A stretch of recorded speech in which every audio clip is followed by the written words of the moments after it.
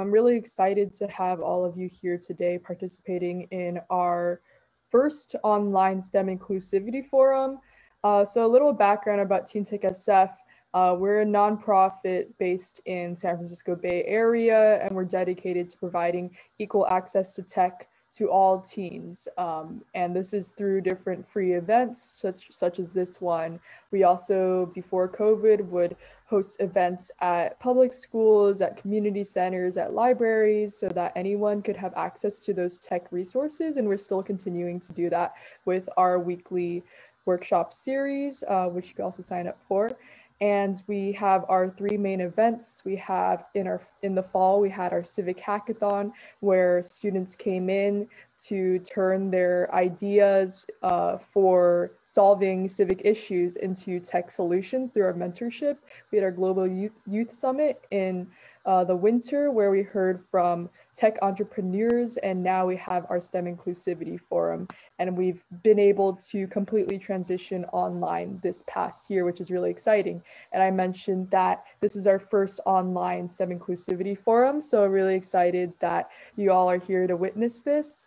And our STEM Inclusivity Forum is dedicated to uplifting those who are usually underrepresented in STEM, those who are usually underserved in STEM, and really empowering them to take on tech opportunities. So this is through, like Agnes mentioned, we have a wonderful keynote speaker who's going to be talking about her work with social justice and tech. We're going to have a panel where you're going to hear about different STEM opportunities, and also a networking break to be able to actually interact with those different organizations and get to hear more and hear about how you can get involved. And then we have our workshops afterwards, where you'll be able to learn technical skills, whether that's STEM skills or even some professional skill building workshops, and we'll end it off from there. So we're really looking forward to having you participate in all these really exciting program of different opportunities, and hopefully you can get inspired to also go out even under COVID to be able to participate in these STEM opportunities. So thank you so much, everyone, for coming today. And I'd like to pass it back to our chairs. We have our three chairs of our STEM Inclusivity Forum is Agnes. Agnes just spoke before me, Shravya, and Georgie. So thank you, you three, for organizing this also. I'll pass it back to you guys to introduce Bonnie, our keynote. Yeah, thank you everyone for coming again. Thank you, Sarah, for introducing what TeenTechSF is. Next up, we have Bonnie Chiu, our keynote speaker for today, and she's the founder and CEO of Lensational. We're so excited to have you today to just speak on behalf of what you do, and yeah, we're very excited. Maybe you could give like a brief introduction about what you do, and yeah. Great. Well, hi everyone. Thank you so much for inviting me to speak. I'm quite far away from my teenage years now. It's been a kind of, I guess, a decade almost. So it's great to be in a room with you all and be reminded of how really my teenage years were really transformative of the journey that I decided to embark on. So just a bit of background before I give my keynote speech. I became a social entrepreneur, and my the project I founded is called Lensational, which I'll talk more about, but I'm also the managing director of the social investment consultancy, and I also serve as a senior contributor on Forbes. I'm going to share my screen now, so I will take you through some of the things that I'm hoping to share with you today. So I hope you can see my screen. I have two screens, so you might have to tell me if you see the presentation mode on, or do you see it on full screen? I think it's not on full screen. I'm not sure. Yeah, we can see your current slide and the next slide. Yeah. Okay, then I will swap this place. Yeah, this should work now. Yep. Yeah, great. So yeah, to talk about today, kind of how do you go about pursuing entrepreneurship at the intersection of social impact and technology? And if you're interested, I'm on Twitter, which is Bonnie SY Chiu. So perhaps before jumping into my own story, we're in 2021 now. And in 2030, there is quite a big milestone for the world, which is for the Sustainable Development Goals. There are 16 of them, and 17 of them, sorry, and we're supposed to be meeting all those goals by 2030. If your eyesight is good, you'll see I actually represent SDG 5, gender equality, on this graphic. It is a calendar made by Italian coffee company Lavazza a few years back. And just want to let you think about 2030, because you'll probably be my age now in 2030, and for you to really reflect on what's the legacy, what's the change you want to achieve in your next 10 years, and whether entrepreneurship, social impact, and technology might be some of the things that you choose to embark on.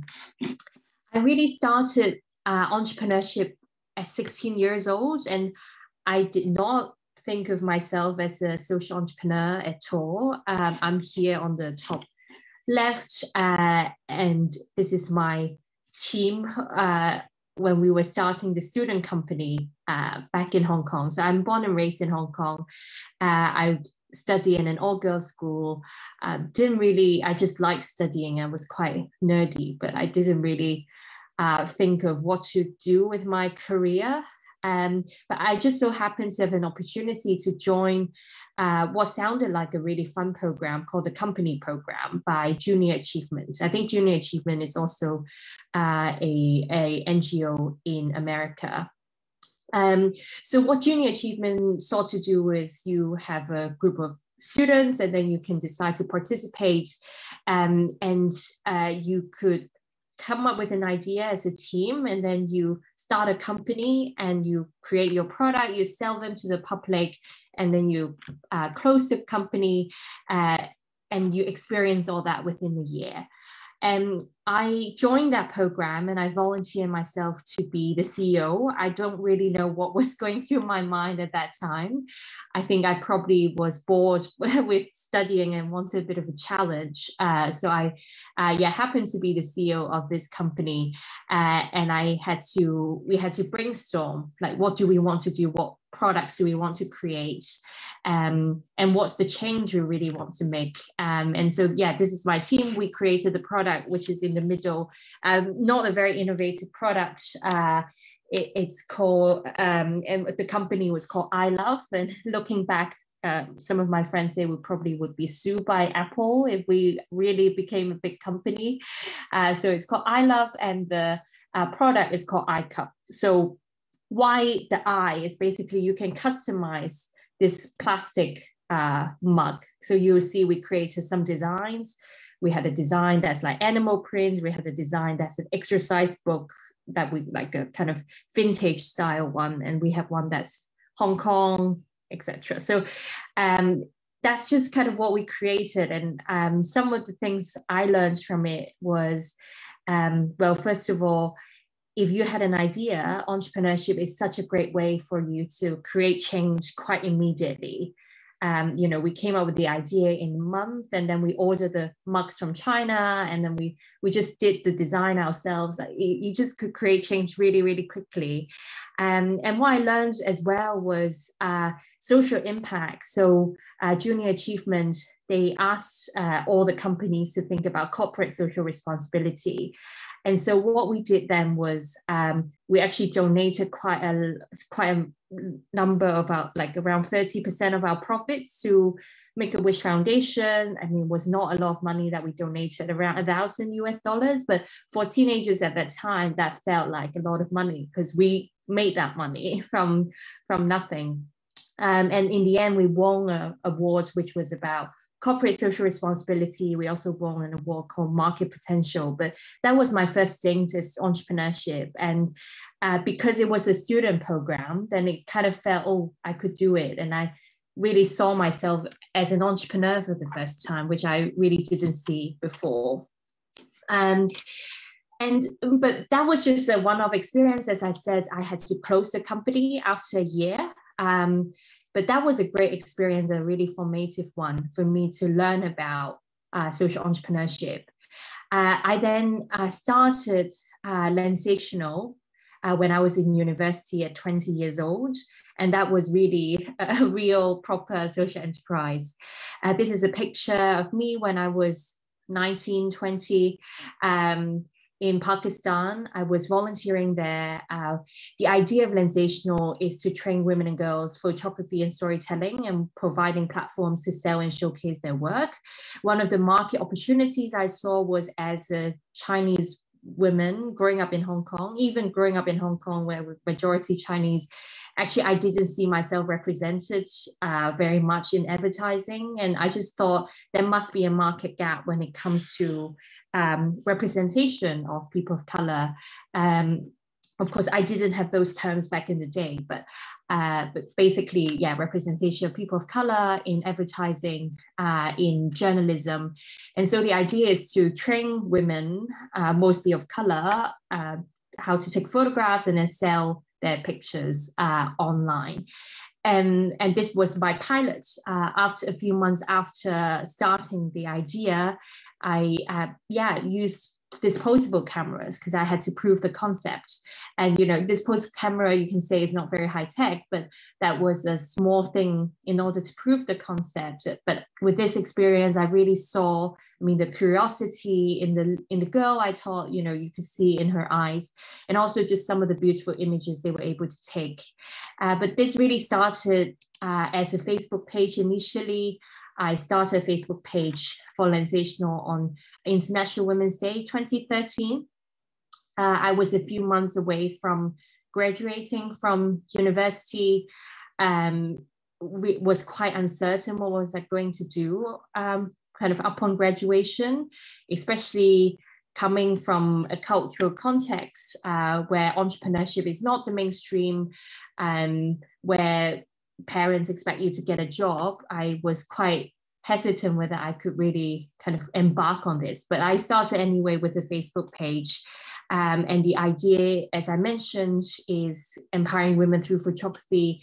And our theory of change talks about kind of emotional empowerment of women, economic empowerment of women as well, and advocacy. So our model is 50% of revenue from the photos we sell goes back directly to the women and girls, and the rest goes back to Lensational as a nonprofit to continue our work. But I really wanted to do social enterprise compared to other forms of businesses or charities. And I'm just showing this kind of spectrum just for you to think about. There are many, many ways to create change, and social enterprise is just kind of the way I thought was the most relevant or most interesting for me. There are great things that people can do. I know lots of people who started charities and, they fundraise and do a fantastic job. But for me, was more an intent to really align the business value that's generated by the organization, which is the act of selling images, with the social value. So that 50% of revenue going back to our organization and 50% going back to the women. And I think this is also, in the past few years, really since I graduated from university, I just see a lot more happening around this gray area between very traditional charities and purely commercial enterprises. So that's just something for you also to think about, kind of in the spectrum, where do you see yourself in your own career to develop down the road? And where the technology comes in, I guess, is, of course, the photography. After the pilot, we then migrated to digital photography. So we get usually cameras donated from individuals, and then we use those cameras in our photography workshops. We created a standard training, and then those digital images get uploaded to different platforms. For example, we have distribution lined up for Getty Images. We also do exhibitions, physical ones, digital ones.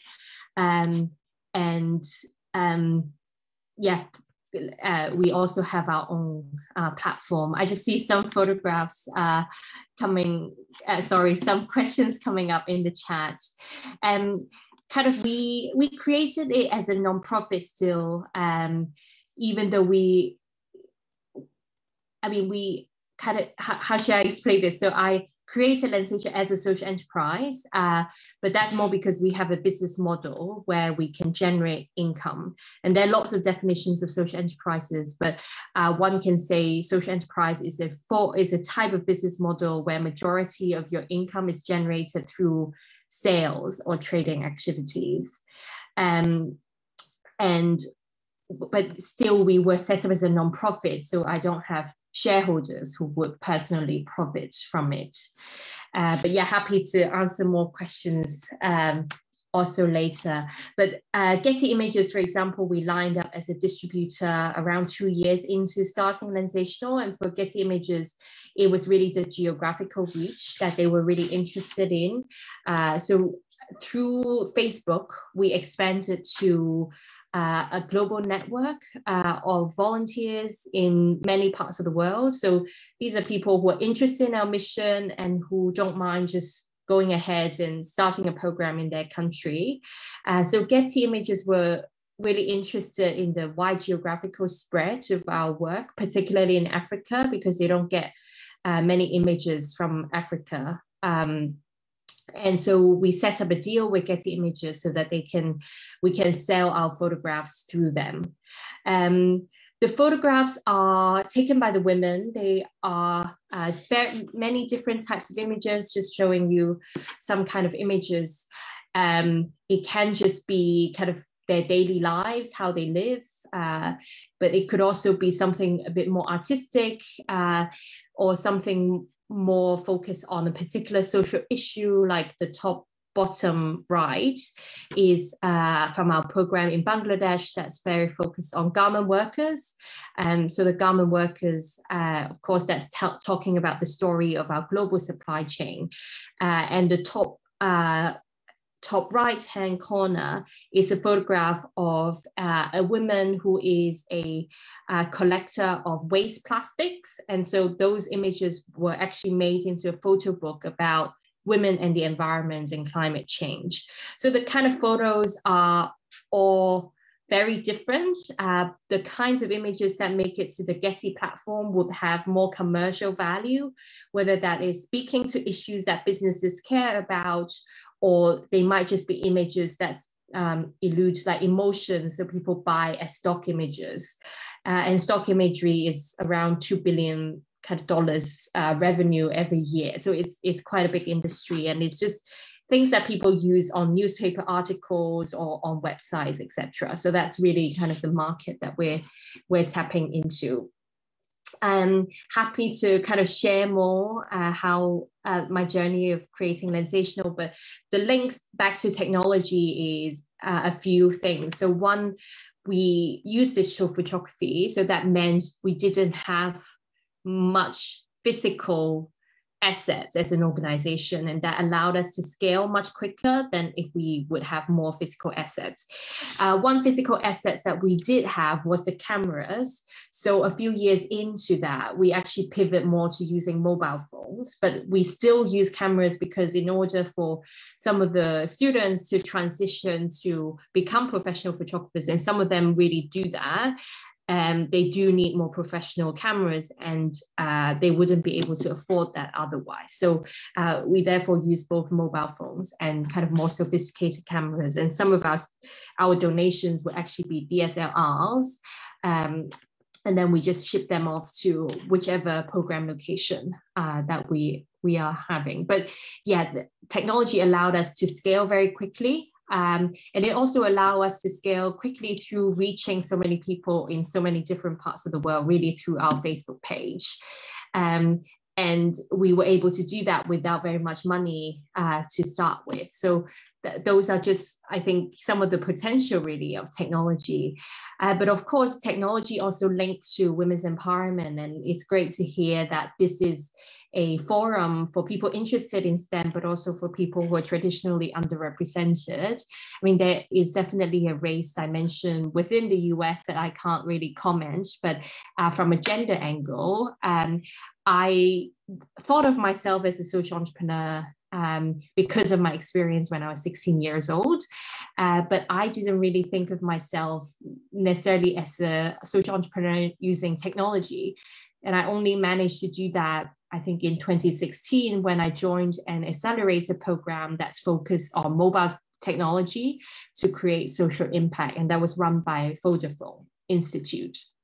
But why gender matters?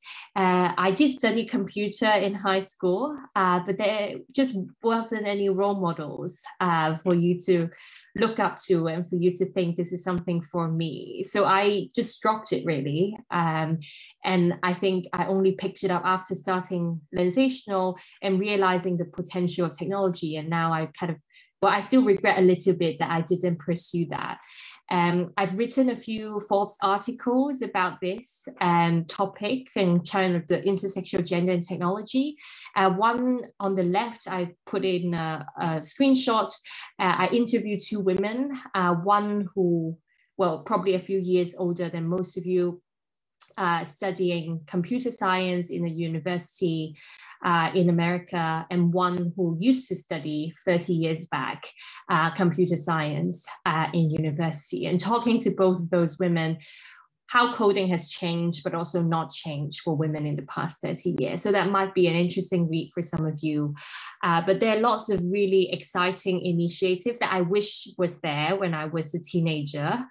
I wrote about Technovation Challenge. Maybe some of you have come across it, but it's a challenge to encourage girls from across the world to solve real world challenges through technology. So I featured two teams that won this, and this is, maybe another inspiring article for you to read as well. But I hope my sharing is interesting. There are lots of dimensions of my story that I probably couldn't have gotten into, but I'll just end with a quote that I heard from two people who were really influential in the first few years of my social entrepreneurship journey. So my two mentors share with me that never doubt that a small group of thoughtful and dedicated people can change the world, and indeed is the only thing that the world ever has. So I hope you would all feel, if there are something that you feel very passionate about and want to accomplish and make a change, that you can, whatever people around you might say. So with that, I will turn to some questions, and I think we have maybe around 5 minutes left. Is that right? Shravya or whoever else? Yeah, that sounds good. If anyone has any questions, feel free to just drop it in the chat. Just starting off, I know that some people messaged me privately. So one of the questions include, what advice do you have for young people, especially young girls who want to turn their idea for a tech company into a reality? So my advice is really to start small and to take some small steps to validate your idea. I mean, I show this image of the kind of disposable camera because, in the beginning, I had a very grand idea, which is to equip marginalized women and girls across the world with digital photography and storytelling training. But sorry, I'm distracted by some of the comments coming in. But in order to do that, it's a bit too big. So I really have to start somewhere. And so I started with you can say, analog technology, which is just disposable camera, but to test the idea. Also, in the beginning, before starting the Facebook page, actually, I was going through a few business plan competitions in university, and I didn't get anywhere at all. And actually, some of the professors asked me not to continue because it's a stupid idea or whatever. And I really, almost did not start Lensational, but I think what I learned after that is if I start a Facebook page, if I do something small every day, then I can actually test whether this idea works. And bit by bit, I build that. So you can have a really grand idea, and most people don't actually go and realize the idea because it's too grand and it's very hard to think of, well, how do I go about realizing this big mission? So just start something small, and each step will lead you to the next step. I mean, the technology, you can say, is quite a old technology, so probably not technology for you guys, because that is digital photography, is the use of social media. I mean, we are toying with the use of artificial intelligence to help analyze the images in a more automated manner, and the kind of trends that can be drawn from these images and tying that to satellite imagery. So I'm exploring that in a new startup. But yeah, maybe the technology sounds a bit too simple for this generation. In terms of another question I've got, yeah, why photography? It's, I mean, yes, there are lots of different forms of art that people can embark on. There are a few reasons underpinning photography. One reason is I thought a lot about illiteracy as a barrier to a lot of people across the world not being able to express themselves. It might seem like a very far away issue because I guess most of you do live in the US, but 2/3 of the world's population, well, 2/3 of the world's illiterate population are women, and that's around 500 million people, women who can't read and write. So it is a very big issue, and photography can transcend those barriers. And my grandmother, for example, who raised me, was illiterate, but she was really able to express herself through photography. And so, yeah, that was my inspiration in the beginning of exploring photography. And later on, I also looked at really how pervasive this photography is in the world we live in. Everything is visual. And when I think a lot about representation of people in media, that's very much linked to the images and how gender norms, how social norms continue to be perpetuated very often is also through the images that we see. So the idea then to kind of counteract some of those gender and social norms, therefore to use photography through that. But yeah, it was just kind of an idea. Sorry, I don't understand what NFTs are. If someone can enlighten me. Apparently they're like non-fungible token. Like maybe it's like some like cryptocurrency stuff. I don't It's know. basically digital ownership of anything Oh, technology. right. And then you make money off of every sale, like a certain percentage. You get money by Yeah. selling it and stuff like that. Yeah, it's a very interesting idea. I mean, I just saw that in the news in kind of the last month or so. So yeah, we'll definitely think about that. So thank you for the tip. Yeah, thank you so much, Bonnie. Wonderful presentation, and we're very proud of what you're doing, and thank you for doing what you do. Yeah, next up, we will move on to the panelists. So we have different panelists here. I hope they are all in the, they're all let in by now, but we have 4 different panelists that will speak on behalf of what they're doing. So that includes Feminist AI, YFYI, Justin at Salesforce, and Technovation. I'm sure that they will give a little brief description of who they are. Maybe each of you guys can introduce yourselves and we can get started from there. So why don't we start off with Haley from Feminist AI. Hi, everyone.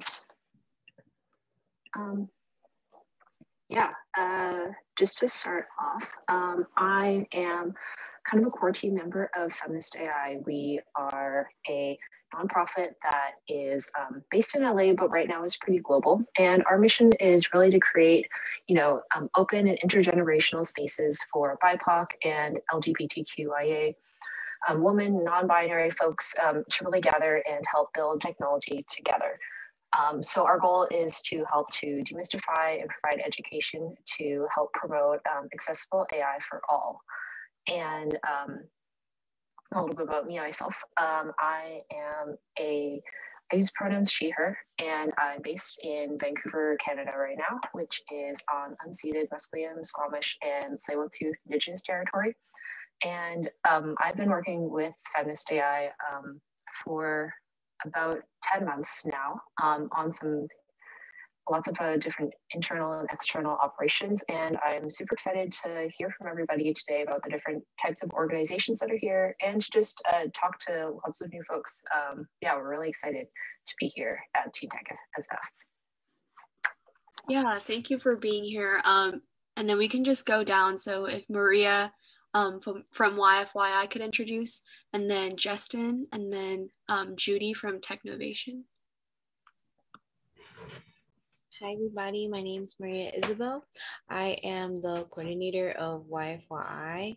YFYI is a youth-led philanthropy program, so we give out like grants to other youth who want to create either like an organization or like let's say like a scholarship, something like that.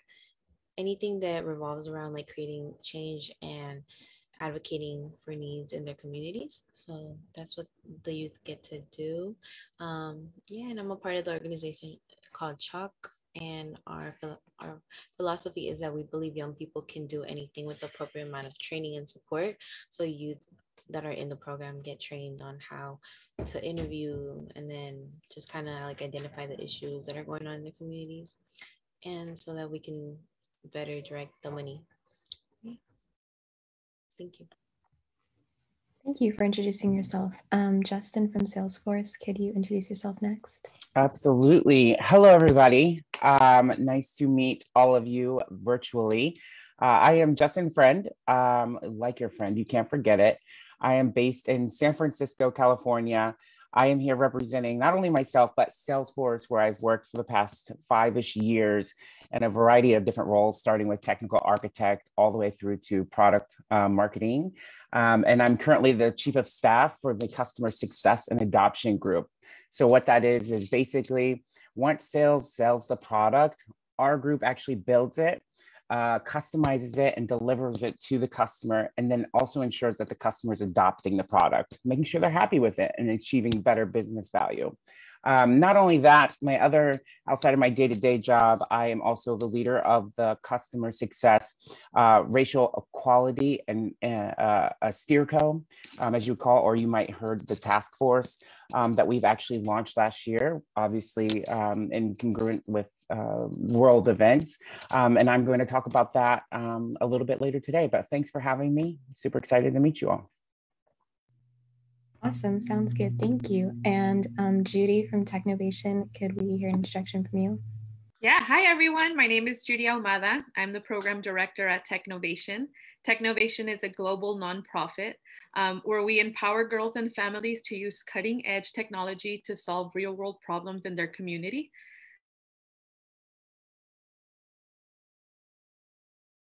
So the technologies that we're focusing on REL as artificial intelligence. So our program will give you the skills that you need not only to code a mobile app, but learn how to use artificial intelligence if that's of your interest, to be able to create a solution that you'll be able to use within your community. So not only is this a coding program and an introduction to artificial intelligence, but you also develop the entrepreneurship skills to lead and run a business. So if you are interested in learning how to pitch your business, your invention that you've created, come to our breakout room to learn a little bit more about how you could be part of Technovation Girls. Awesome, we have so many amazing panelists here today. All the attendees, please look over the event program so you know which networking breakout you would like to join. I can put the event program in the chat, and yeah, please look over that so you know which breakout you would like to join.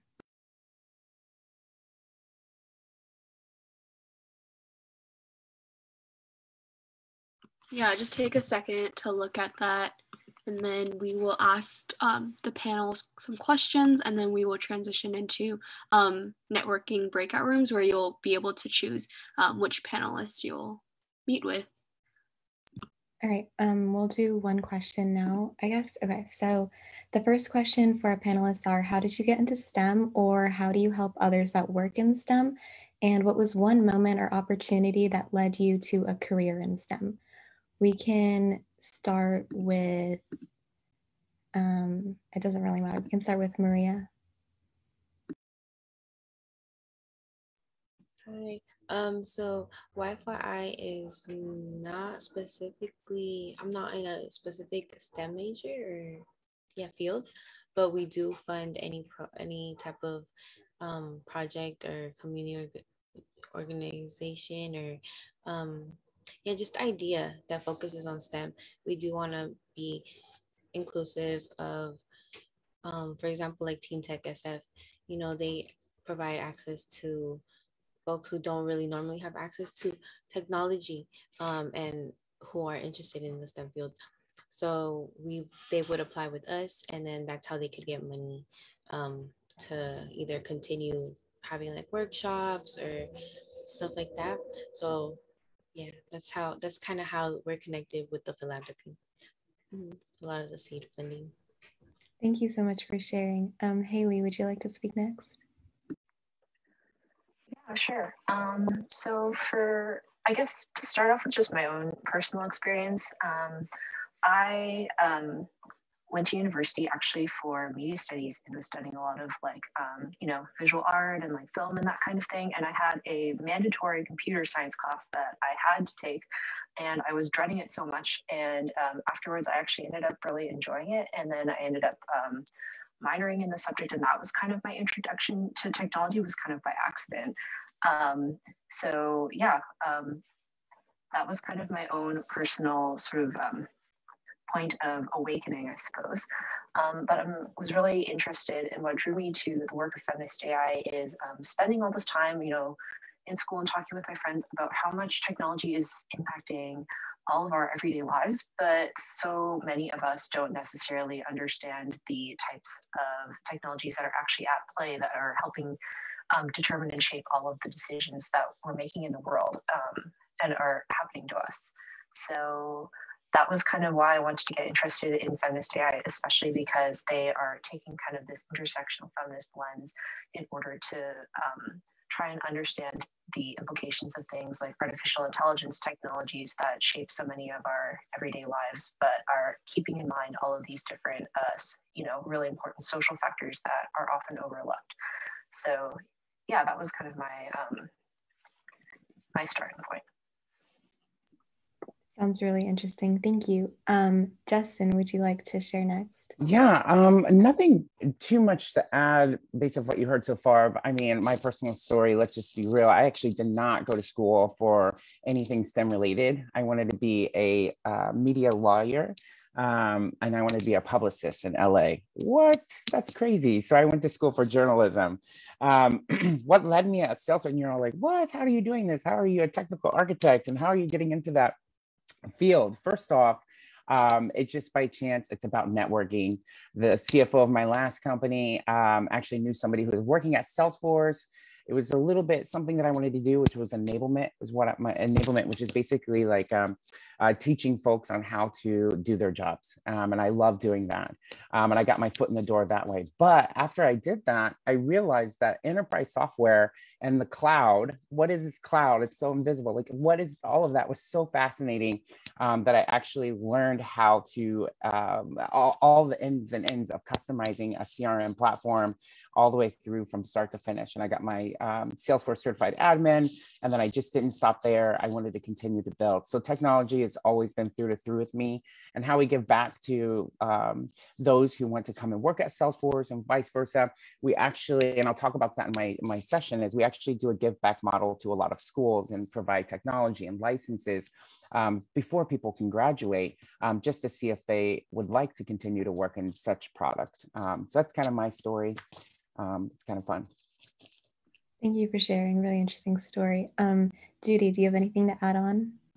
Yeah, for me, I didn't, as a young person, I wasn't exposed much to STEM opportunities. So that didn't come for me until a little bit later. I am 39 years old. So a lot of you are much younger than me, and you're already getting into technology and science and all these engineering fields, and acquiring the knowledge and the skills, because that's the next best thing. I think for me, the big turning point was coming to Technovation and really learning how to develop that engineering mindset, and really going through iterations and practicing and failing and doing again. And before that, I was working in after school in education, like in actual brick and mortar schools and running after school programs there. But being at Technovation has really helped to reframe my mind of like what is possible, who can do science, who can do technology, how girls can go in, how women could go in, and also there's a big place for women to take up there. So just learning a lot about how we can develop our skills, even though we don't have that background at any point in our life, has really been life-changing for me. So I'm really excited to see all of you young people already here and learning and acquiring the skills, because that's what we're going to need to continue fixing the issues, the global issues that we're already seeing and encountering. Thank you. I definitely agree. And thank you for all the panelists for such thoughtful responses. I think now we'll go into networking breakouts. Agnes, do you want to take over? Yeah, thank you for like a brief, introduction of like where you guys come from and what you guys do. Yeah, next up we'll like transition into networking breakouts. So yeah, like first off, I want to introduce Steven because he's also going to have a networking breakout. He's currently a NASA intern. If you want to do like a little brief introduction about who you are, and then we can transition into networking breakouts. Yeah, sure. Nice to meet everybody. My name is Stephen No. Right now, I'm currently a NASA intern with Stennis Space Center, and previously I had a NASA internship at Marshall Space Flight Center. I majored in mechanical engineering. I've also always had a passion in STEM going through school, and being able to work for NASA, even only as an intern, I get to work on really cool things and really make a difference for space exploration and just humankind in general. So really excited to meet everybody and be able to speak on NASA's behalf of different opportunities that we have available for you guys.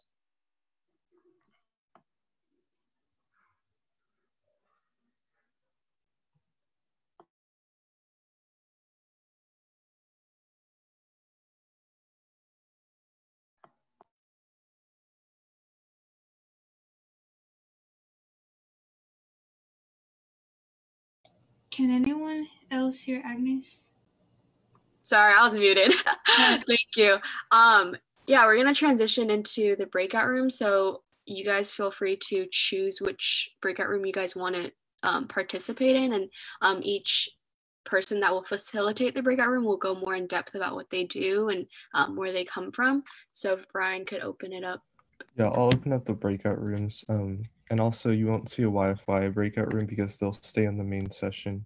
And then if you have trouble going into a breakout room, because sometimes people have an older version of Zoom, they can't actually choose for themselves, just private message me in the chat and I can get it sorted for you. So I think we're doing the networking breakout sessions per about 15 minutes. Is that correct? Yeah, so we'll have our first one, we'll have 2 sessions, quick ones, so you guys can get to drop into 2 that you're interested in. So we'll have one from about like 10:50 now to around like 11:00, like 2 or 3-ish, and then we'll transition to the next one from 11:00, like 3 till 11:20. So yes, please feel free to choose the breakout room that you want to hear more from for the organization. So yeah, do that right now.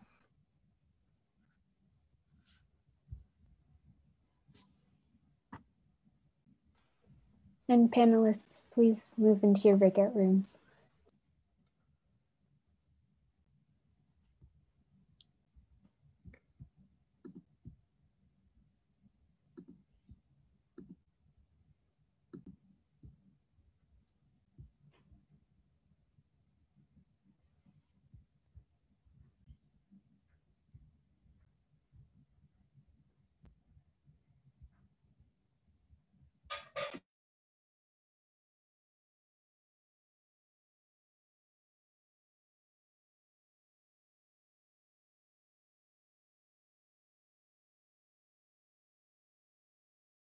Cool. So all the panelists are in their breakout rooms. Once again, if you need trouble going into a different breakout room, go ahead and private message me. I guess, Isabel, you can start. Thank you so much. Quick question. I'm able to share, right? I am. Okay, nice. Thank you, everybody. So this is for Y4I. Y4I is Youth Funding Youth Ideas, and it's like a philanthropy program. So give me 1 second.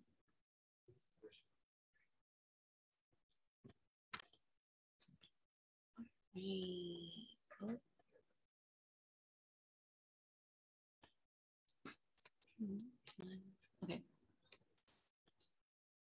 And so sorry about all the tabs. Okay. So, okay, we're gonna start. So Y4I is a San Francisco-based organization. It stands for Youth Funding Youth Ideas.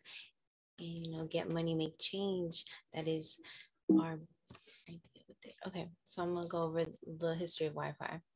So Y4I started in 2003, and basically we received money from the DCYF, which is like from the city, and they give us 3% of the property taxes, and so it's like around $200,000. And then with that money, we've been able to fund over 300 youth-led projects and 2.5 million in total. Over 70 youth have worked to develop Y4I and shape the culture of the program. And we're very happy that it's gotten this far. And those were some of the youth, the previous youth. Oh no. Okay. Okay.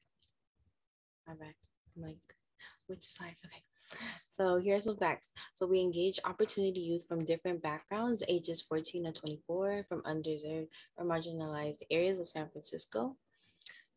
So yeah, we work with folks up to 14 to 24, and they're the ones who get employed with Y4I, and we want to make sure that they come from these backgrounds as well, because it's a way that we're able to see what's actually going on, like what issues are other youth interested in, you know, what things do they want to change in their communities or fix or create more opportunities for.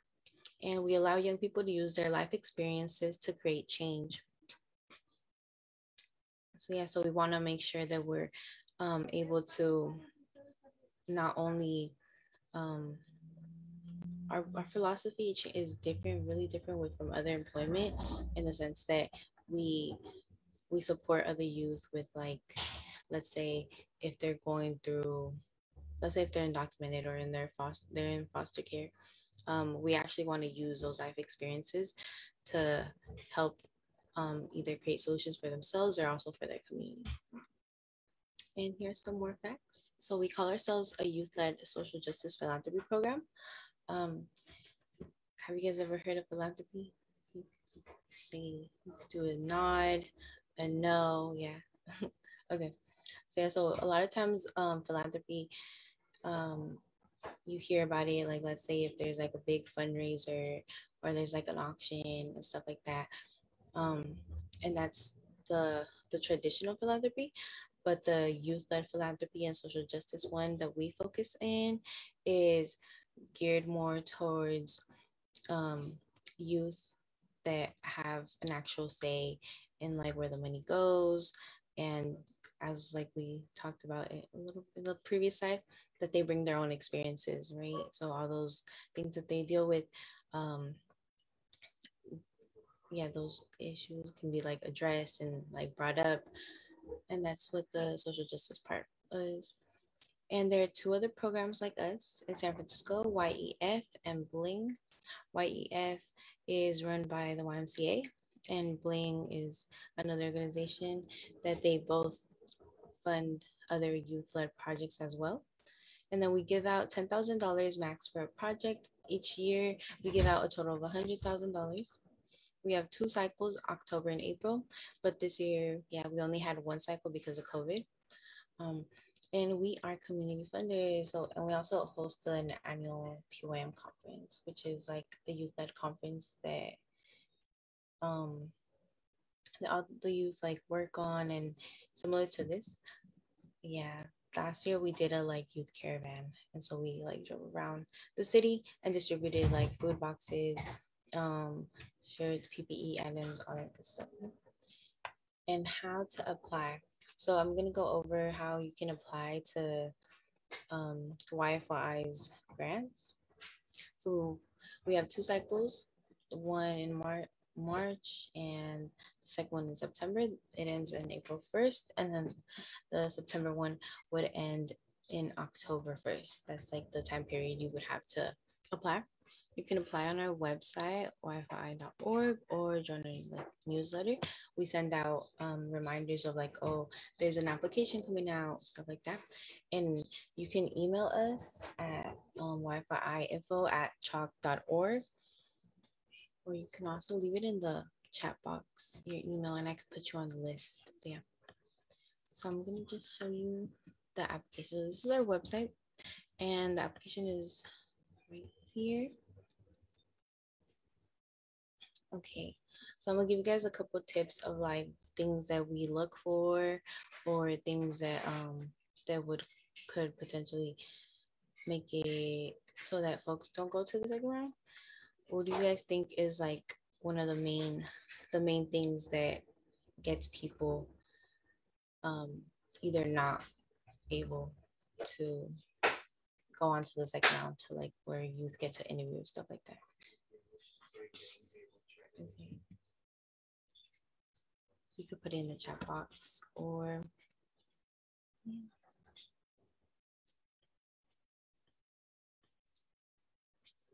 that's good. So the main thing that would get somebody not qualified for one of our grants is if they turn in an uncompleted application. Okay, so we want to make sure that folks read through everything. And the first part, you just put your the youth leaders, their information. You would want to go their name, date, zip code, ethnicity, all that good stuff. And of course, contact information. And then after that, you want to also put an adult support, like an adult ally. So this person, an adult ally, is somebody who just kind of supports you in either sometimes deciding on things, let's say like budgeting, you know, that might be something that you might need support with. Especially, I feel like a lot of times when I was younger, I did not have the best financial literacy, you know. So that would be an area that my adult ally would have supported in.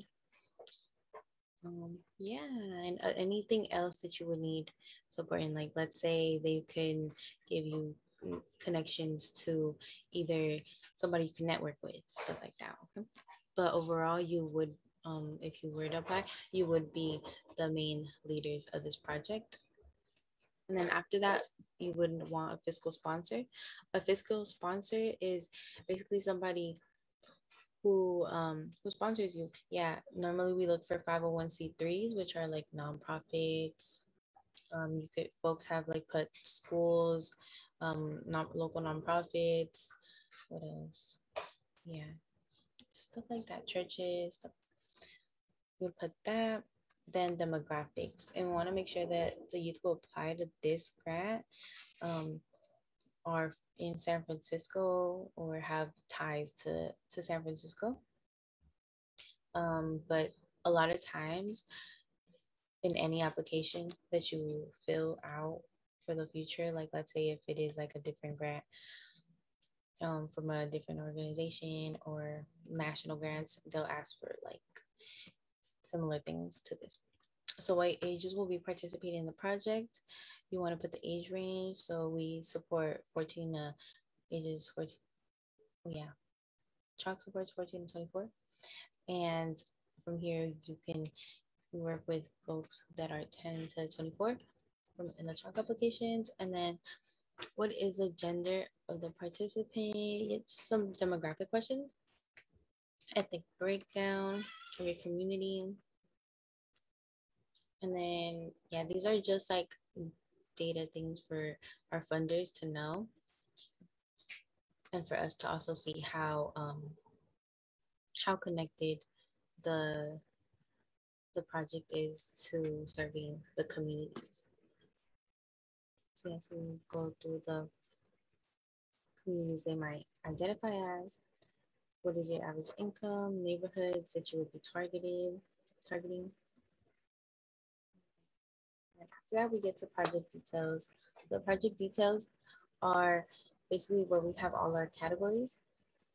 So folks, since you guys, do tech and stuff like that, you might want to do maybe tech diversity. If folks want to do like policy advocacy, like let's say a campaign, that would be that. We also offer for like health and wellness. Like we've had projects that focus on like either making gardens, stuff like that. That could either go in health and wellness if it's like medicinal, or it could also be culture and activism. So the other ones are economic empowerment, policy, advocacy and research, health and wellness, EDLID, education for liberation, earth care, youth rights, activism and culture, media and technology. And then you just put a brief description of why you would think your project fits in that category.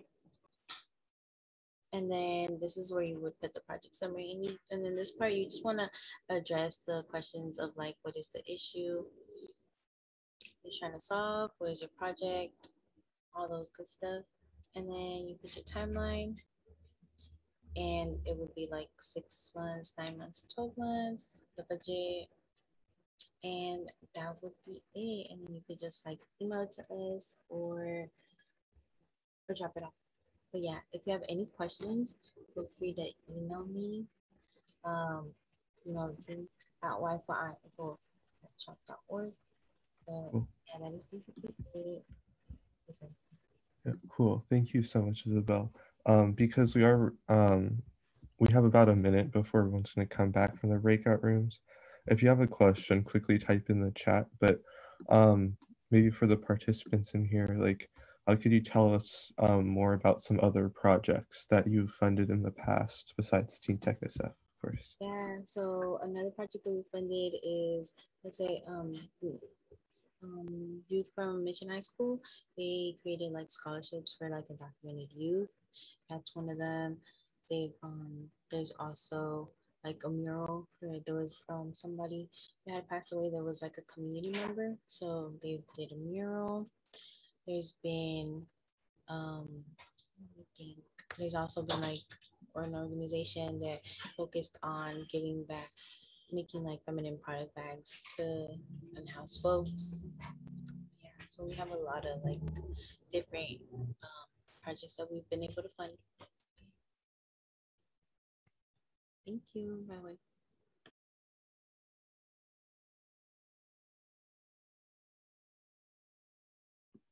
Yeah. I hope you all enjoyed the breakout rooms. We're gonna wait probably like a minute or so until everyone just comes back. Or is everyone back? No? Okay, No. yeah, we'll wait a little bit and then we will go to the second round of network breakout rooms. And yeah, so let's wait like a minute or so.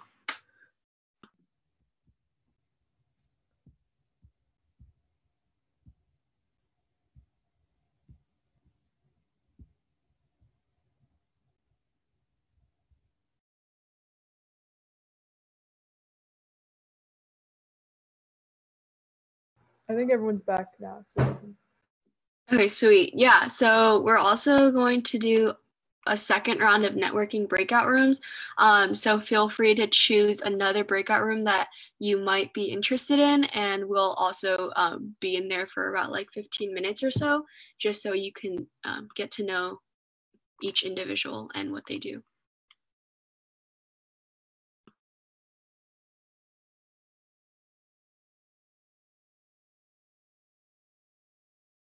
Sorry, let me just rename the breakout rooms real quick.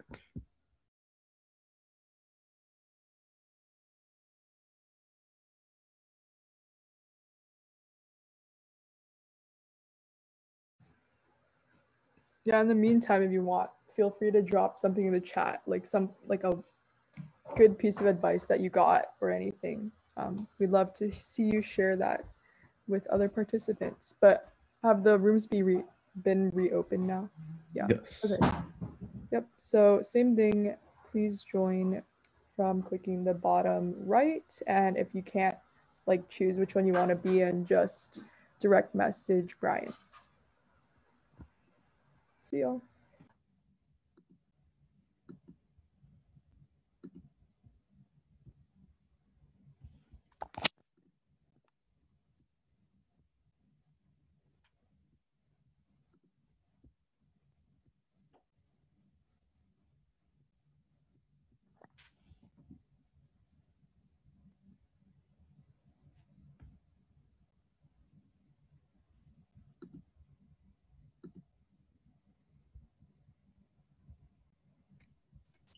Hi, everybody. My name is Maria Isabel, and I'll talk about Wi-Fi. I feel like a couple of us are like, okay.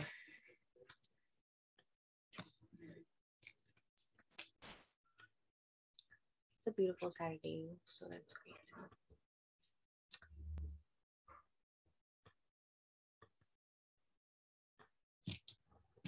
So Wi-Fi.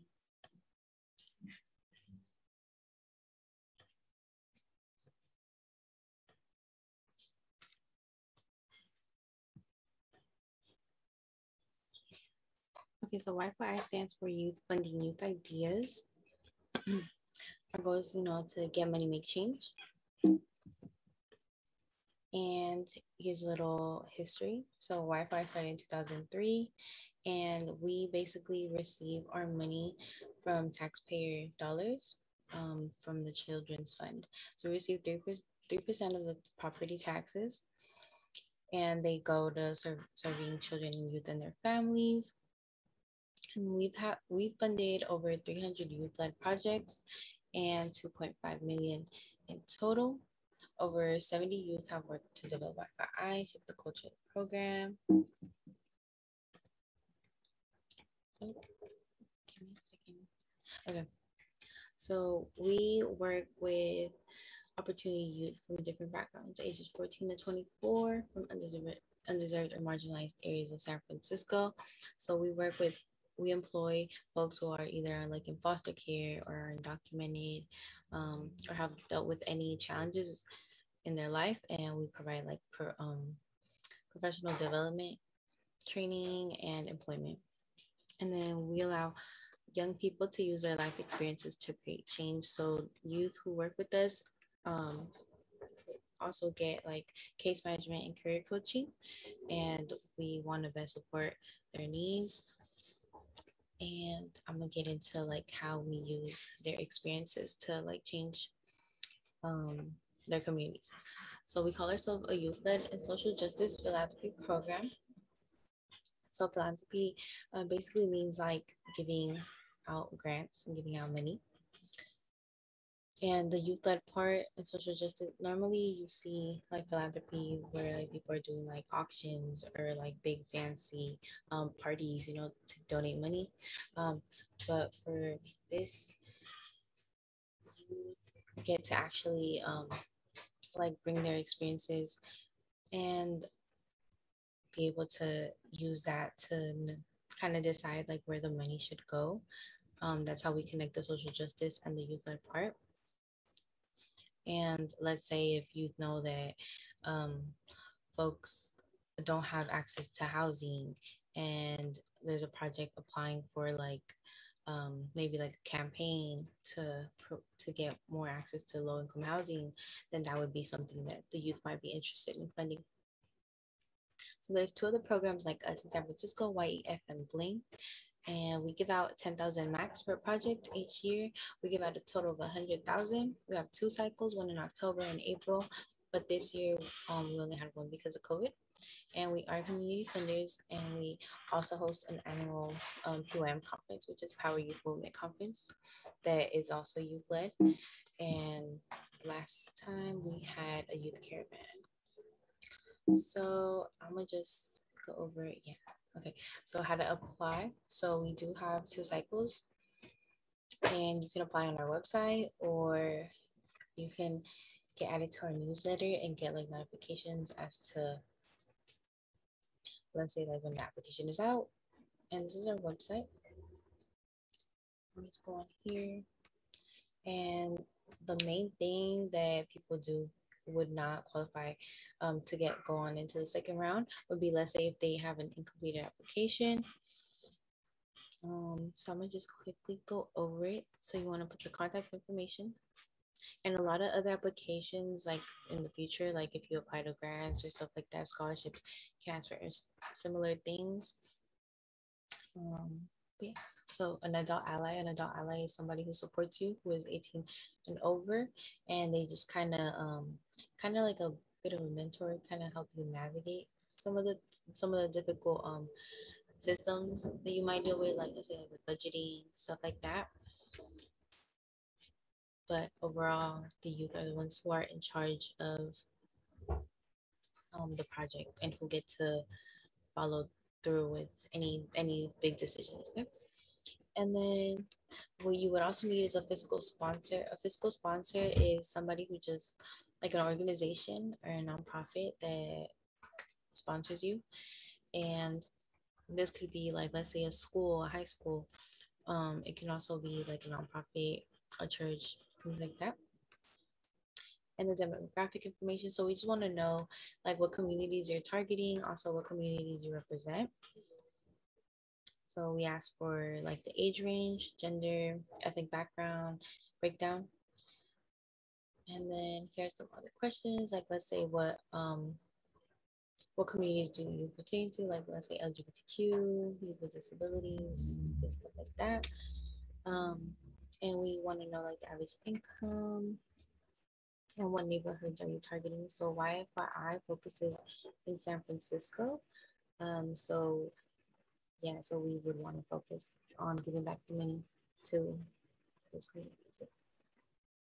And then these are categories. So your project has to qualify under one of these. So it would be like economic empowerment, policy advocacy, research, health and wellness, education for liberation, healthcare, youth rights, activism and culture, and media and technology. So we funded other folks who, let's say, like want to create a garden, a community garden. We funded folks of that nature, also who have had like workshops on self-care. Folks who do want to who do work in policy, like let's say we had a group of youth who wanted to focus on like voter registration. So they did that. We've had scholarships for undocumented youth. Let's see, and a lot of like homeless advocacy, like providing like PPE or feminine products to the unhoused women in San Francisco. And yeah, so those are some of the examples of things that we funded. And then you want to put a brief description of like why you fit into that category. And these are some of the questions for the summary. So like, what is the issue you're addressing? What solution are you creating? What is your project important? Providing data, support your proposal, telling encourage, so yeah. And then we also would want to know like how engaged you are with the community. So how is that interaction going? How sustainable your project is, and how youth-led it is. Those are like the three things that we like make sure that it has. And then we would ask for a timeline.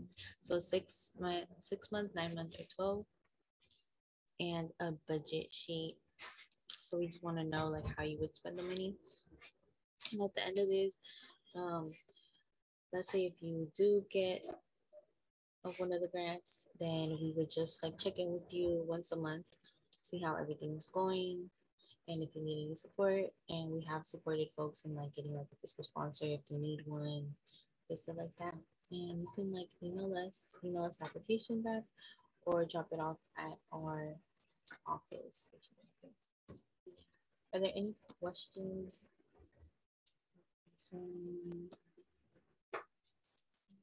There's not.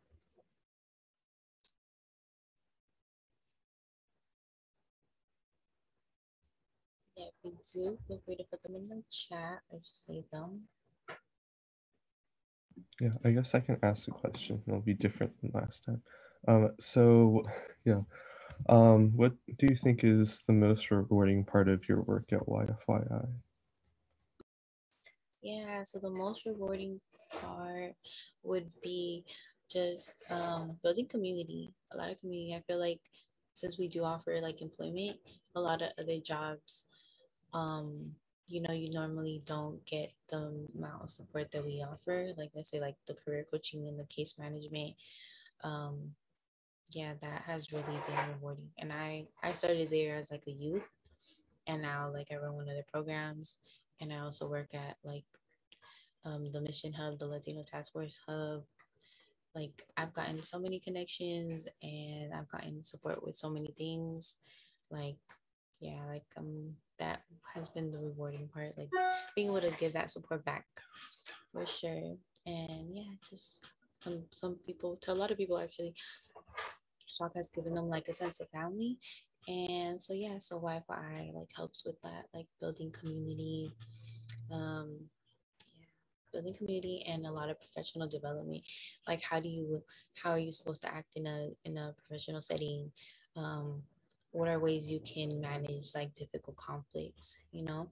All that training is very important and can be used like anywhere else. So that for sure. Thank you for the question.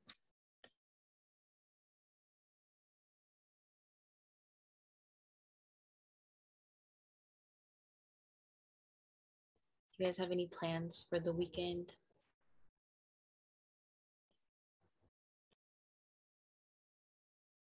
I mean, feel free to type in your chat the plans for your plans for the weekend. I'm mostly gonna get some rest, get caught up because it's my spring break and I'm going back to school next week. Yeah, I feel that. My nephew and my niece are coming, so I'm gonna see them soon. Have some little family time. Yes.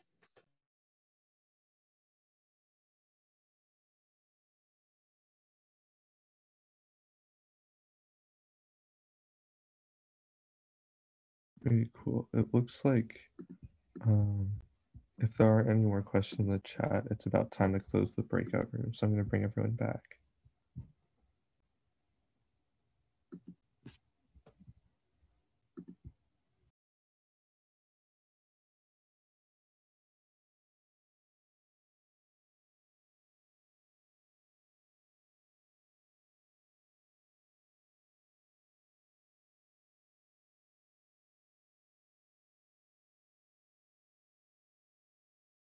I guess while we're waiting for people to get back, maybe do you want to tell us about like what was one of your favorite projects that you funded besides TeenTechSF? Yeah, I really do admire you guys. Like that is an amazing project. Another one would be there's this project called the Peace Club, and it is for like newcomers at the Mission High School. And so it's like it's just like a club of newcomers. And I know that a lot of times if you do come from a different country, you don't really have either no family or not that much support. So I feel there's a very good, like strong need for that. So yeah, that's good. Thank you for the question. Yeah. Okay, thank you so much to Isabel, and thank you so much to the rest of the panelists who held their own breakout rooms. I'd like to turn it over to another TeenTechSF leadership member so we can go into the skill building workshops. Wait, really quick, I just want to jump in and just give a huge thank you again to like our panelists, before we transition into the workshops. But yeah, just huge thanks for all the panelists for coming on a Saturday morning and to speaking to our participants. I know they're all extremely excited to like have the opportunity to network, to hear from you and your company or your organization and to get involved. So we really, really appreciate it here at TeenTechSF. And feel free to like drop any like emails or like contact information or programs that participants can sign up to in the chat, and we'll make sure to also email all our participants with those resources as well. So just a huge thank you to you all again.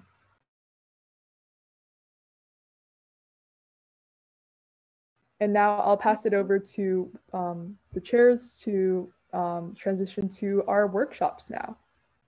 Yeah, so we're going to start our workshops, and the workshops we have are from TeenTechSF our PPE workshop, and then we have our Game of Life workshop led by Feminist AI team member Haley, and then Intro to Game Design with Pygame, Intro to Web Development, and App Development with Technovation Student Ambassador Trishelle Jane.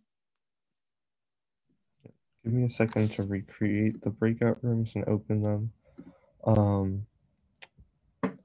So yeah, the PPE workshop is basically TeenTechSF starting in January of this year. We've sewn hundreds of face masks and 3D printed hundreds of face shields through our PPE initiative. In our special focus this year on leveraging tech for civic engagement and really giving back to the community and supporting them during times of COVID. And so that workshop will be in the main room. The other ones you can choose a breakout room to attend. But yeah, if you're interested in getting involved or learning more about how we've been able to create PPE these past few months, stay in the main room and work on getting the breakout room set up.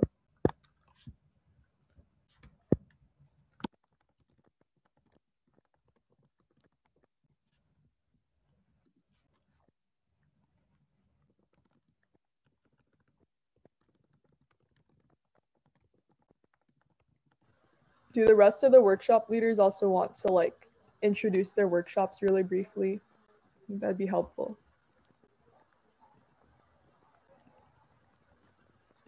Sure, Yeah, we can. Okay, great. I'm leading the Technovation app development workshop. So we'll explore some like creating an app through Thunkable, which is like a drag and drop coding. And then we'll also do some UI design.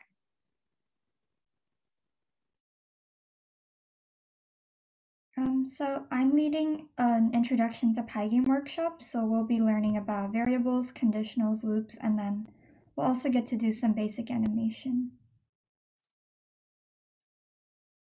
I'm one of the leaders in the PPE workshop, and we're learning how to make masks. And if someone could introduce the 3D printing one. Yeah, sure.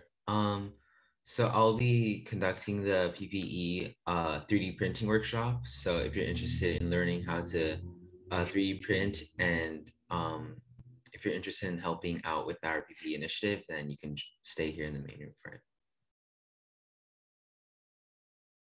Cool. Just to keep things moving, we also have the Game of Life workshop with Feminist AI, which is really interesting, and introduction to website development. I don't think they introduced themselves. I'm going to open the rooms now, and it's going to go for about an hour.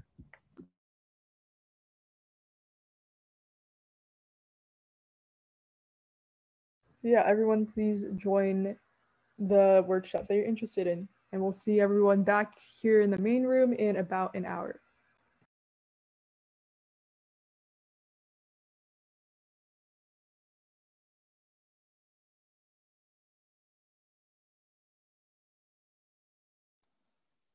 So to begin our PPE workshop, Emily will start with her presentation on mask making. Oh, okay. I guess I'm going first. Let me share my screen.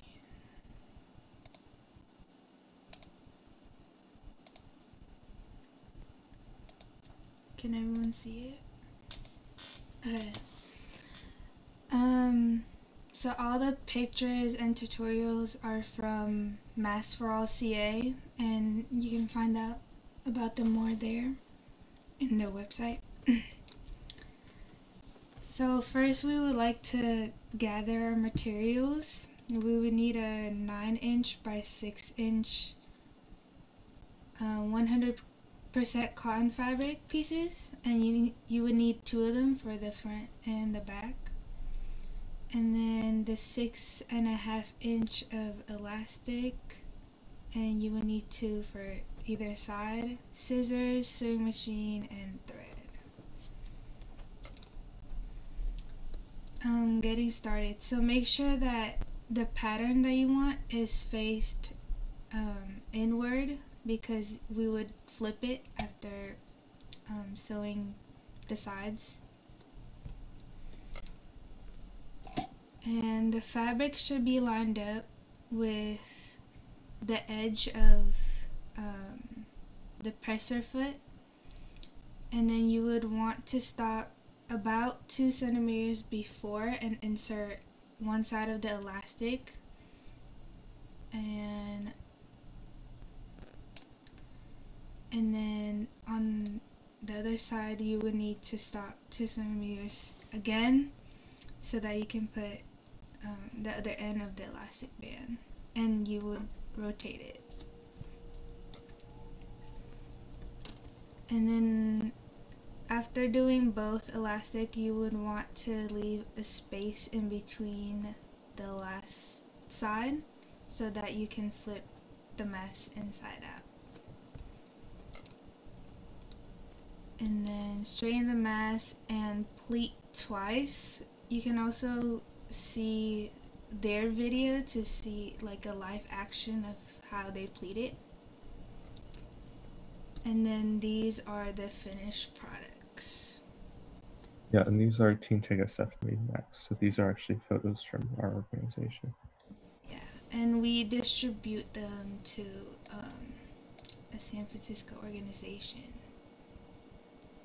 Yeah, so I believe it was 2 weeks ago now, we gave the SF Human Rights Commission 875 masks in order to distribute them to organizations within San Francisco, including the Latino Task Force.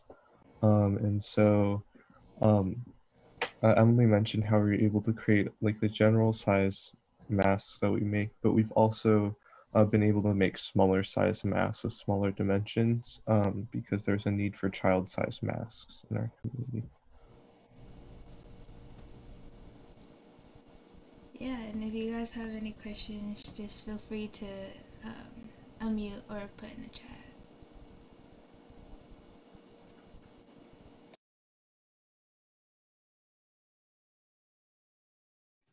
So if anyone is interested in helping TeenTechSF with our PPE initiative, please add your contact info to this spreadsheet so we can get in touch with you and we can help you start sewing masks, or as you'll learn more about later, 3D printing headbands. Thank you. Yeah, and also you don't, like if you don't have a sewing machine, that's okay, because we've also loaned out sewing machines to some of our leadership team members, and we've also had other leadership team members who have cut out fabric in order to help expedite the process of sewing masks. And so there are a lot of opportunities for you to get involved in that. But yeah, I'll turn it back to the people leading this workshop.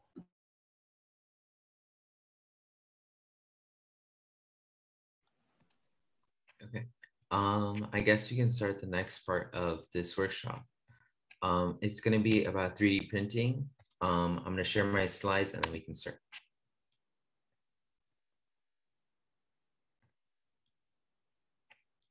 Okay, can everyone see my screen right now? Yeah, we can see it.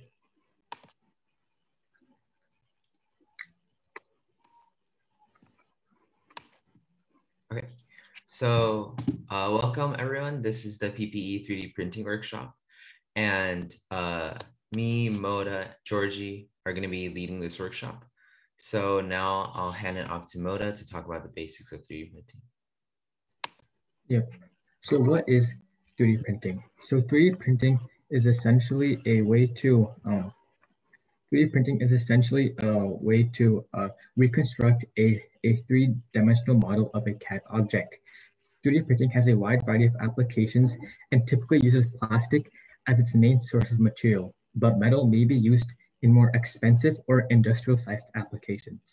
Most 3D printers slowly construct the model by ejecting filament out of the nozzle to create individual layers and continuously print over these layers to create the final object. 3D printing is normally useful because it has a wide variety of applications. Next slide, please. So there are many applications of 3D printers, and possible examples include face shields, robotic parts, medical equipment, and vehicle parts.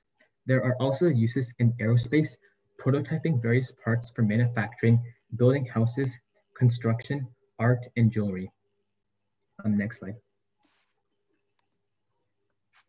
So now I'll go over the basic process of how you would 3D print a certain face shield or face mask.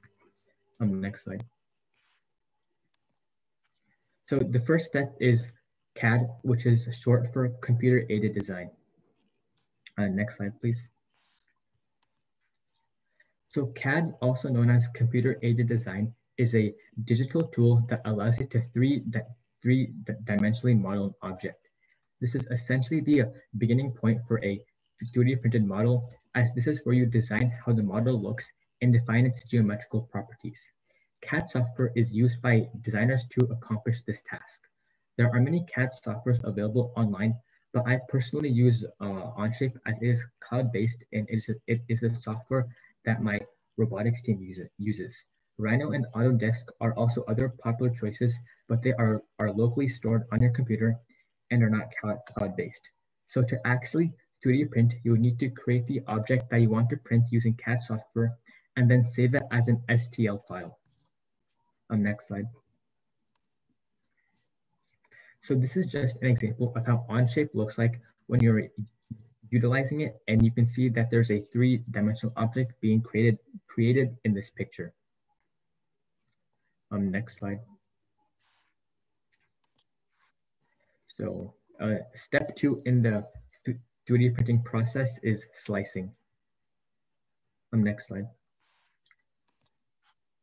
So slicing is essentially when you convert a three-dimensional object into a file that the 3D printer can read, such as changing an STL file into a G-code file. This is one of the most important steps in 3D printing because most printers cannot read or print an STL file. Slicing essentially converts this object into something that the printer can understand and print. When you slice a three-dimensional object, you also specify some of the key properties of the print, such as quality, time required for the print, location of the print relative to the printer, and infill density. There are many slicing softwares available online. I personally use Cura, but I've also heard that Prusa and Simplify 3D are also popular slicing softwares. Once you save the file as a G-code file, you can then transfer this file to the printer by either connecting the computer to the printer or by using a micro SD or a TF card. Next slide. So this here just shows a picture of Cura, of how the Cura software looks like and how you would splice an object. Yes, next slide. Okay, so for step number 3, setting up the 3D printer. Next slide, please. So some things you need to do before actually 3D printing is leveling the bed, and that's making sure that the printer bed is 1 millimeter away from the tip of the extruder, so the extruder prints out the correct amount of PLA while it's moving around the printer bed. So you get an even distribution of PLA. And the next thing would be inserting the filament, which would be inserting the proper filament such as PLA and ABS, which are both types of plastic. And you would do that by putting it through the tube that leads to the extruder. And then you would check the tightness of the wheels. And so if the wheels are too tight, they'll become worn down with time. And if they're too loose, the setup will become wobbly. And by adjusting the wheels, you can change how close the bed is to the extruder. And yeah, next slide, please. So step 4, the printing process. So you would press print on your printer and then, first you would preheat the printer, which would be like heating up the extruder to 200 degrees Celsius and the printer bed to 60 degrees Celsius. And this would take about like 5 minutes to fully heat up. And then you would press, you would select the file on your printer that you wanted to print, and then you would click print, and that would take, for our headband, it takes about 3 hours to print a headband, but other objects, other models or figures would take, they could take more time or less time, depending on how much PLA needs to be laid onto the bed. And once the print is done, you need to quickly remove the printed object from the bed, because it's easier to remove the object from the bed when the bed is hot, because otherwise, once the print is finished printing, the bed will start cooling down, and then it'll be more difficult to remove the print. Next slide, please. So this is the Ender 3 Pro, which is what our which is what our PPE leaders, student leaders have been using to print several hundreds of headbands. And we've gotten support from some local organizations that have lent us their 3D printers, and we really appreciate and rely on that community support. Next slide, please. So now, since we still have like 40, I think we have 45 minutes, we'll do a CAD demo. So if you could go to the next slide, please.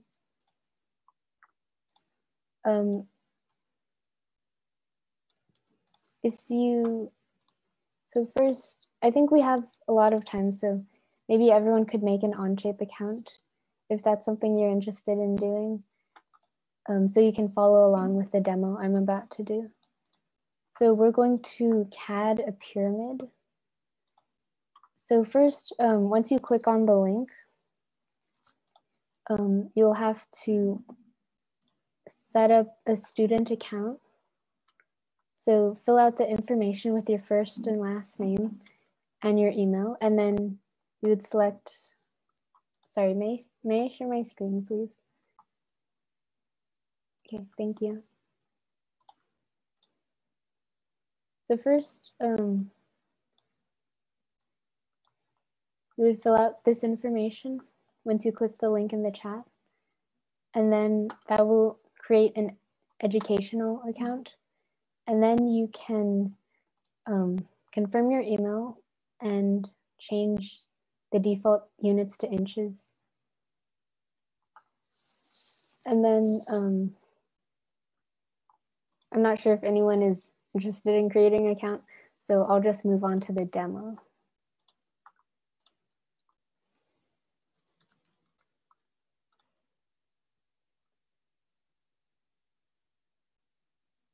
But if you need help, please private message Moda.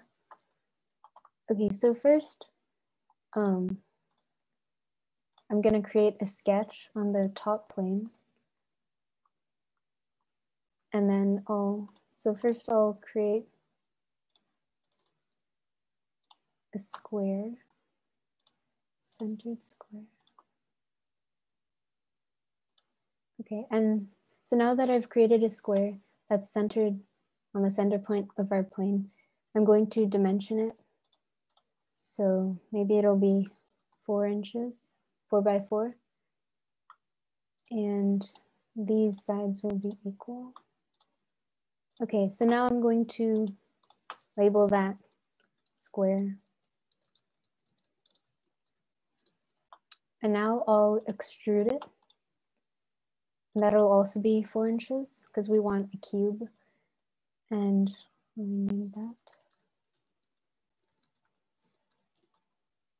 Okay. So now we have our cube. And now I'm going to create a sketch on this plane. And this will be a triangle. So from here to the center.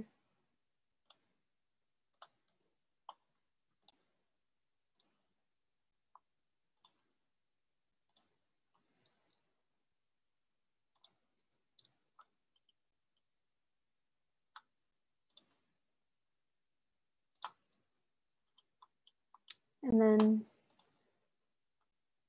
I'll remove these sides of the sorry, of the cube.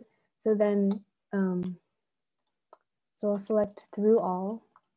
So then it gets more prism-y. And then for, wait, 1 second. I've never created a cube before. I mean,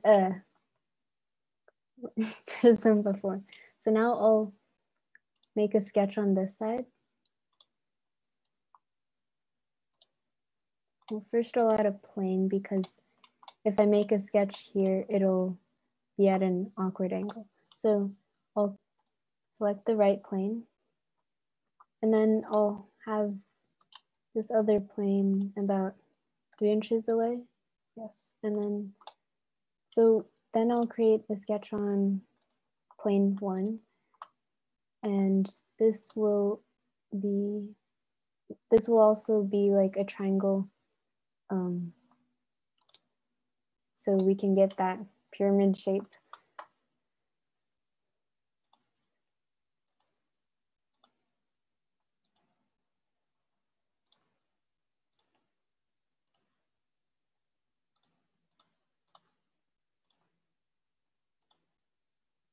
And the thing about Onshape that really makes it easy to collaborate over online virtually is that it's all cloud-based and other people can work in the same studio. So if I shared this document with, for example, well, I could make it public and then link sharing, turn it on, and I could share it in the chat. So anyone could edit this, this document, and that way it's easy to collaborate. And our PPE initiative team, we didn't CAD our own headbands. We used the file that Curiosity Robotics generously shared with us. And through that partnership, we were able to quickly get started on printing headbands. So now I'm going to, so that sketch is good. And now I'm going to extrude it.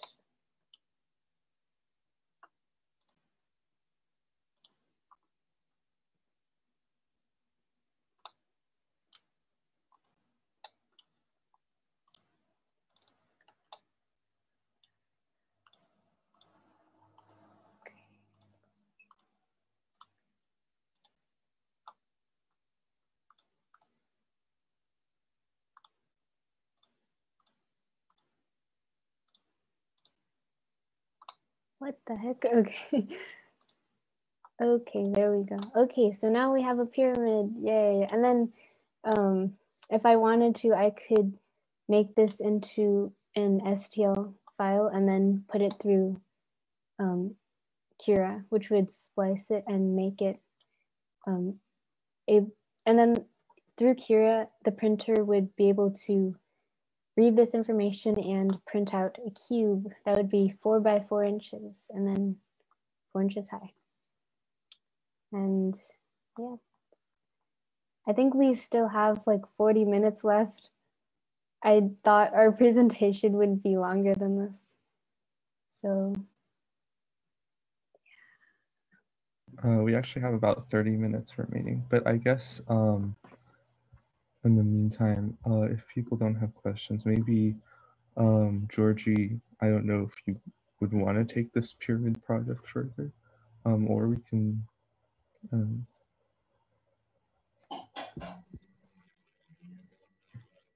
wait, you want me to print out the pyramid? No, well, like, is there anything that you could add to this pyramid to make it more than just a pyramid? Sure. I've never added text to an object, but I don't know. Or we could do like a quick Onshape workshop.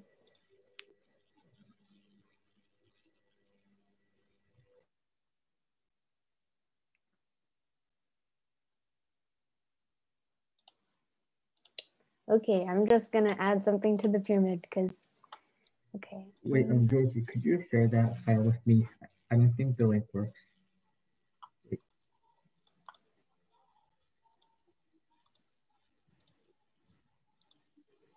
Or you can just email it to me. What's your email? modask07@gmail.com. SK. Moda. SK. SK. 007@gmail.com. Okay. Cool. Okay.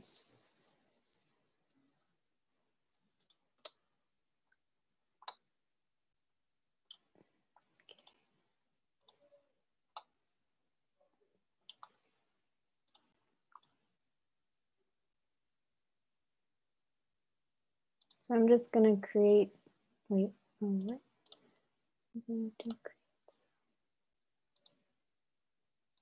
So I'm just gonna create a random little slot through the pyramid, make it more interesting. So I constructed these lines through another sketch, and it's good to label your sketches and extrusions and all that stuff, because right now, like if I look at it, I don't really know what's sketch one or what's plane one and all that stuff. So now I'm going to mirror this sketch. And there are a lot of features on Onshape. There's the sketching features. You can use a line from a different sketch, and then like if I used this line, I would be able to see it in my new sketch. And I haven't used like all of the features on Onshape, and also there are assemblies, but that's a whole other thing. So right now I'm just gonna make a slot on my pyramid. So I'm gonna select a mirror line, and then I'm going to window over these features that need to be mirrored.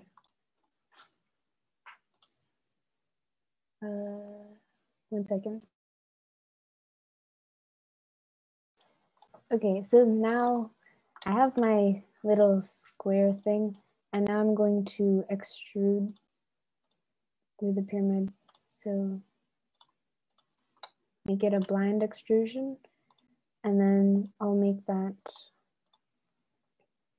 10 inches. Let's see. Okay, so, okay, that's way too much. How about 2 inches? So then it goes through the pyramid a bit. As you can see, I don't really know what else I should do with this pyramid. Moda, are you planning on doing something now that you're on the dock? I could just try something. So Could you share your screen, please? Yeah, can you see everything properly? Yeah. So I'll just draw some text on it because there you go, easier to see text. I'll just take a sec. So I can draw text. Yeah, that's too big. Let me edit this.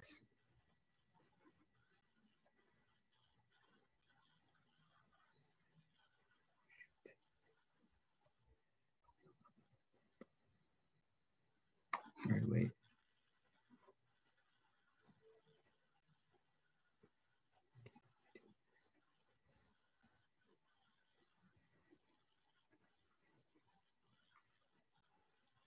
Okay, I think that's good. Let me quickly define this relative to a sketch plane.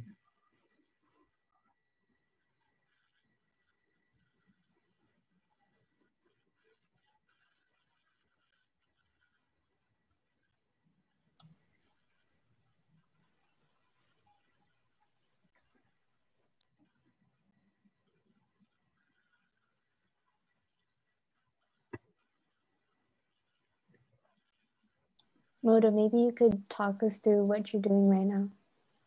Oh yeah, I'm just trying to define this. What does it mean to define a feature? It just means that you have to, on a sketch plane, you need to sort of like make sure that like certain parts of it are like on a sketch plane, you have to define things relative to the origin, or else like it's not going to really sort of like function well when you actually print it. So, or when you actually like make something, you always have to define something relative to the origin, or something like that. Let me see if for some reason this text box isn't working very well.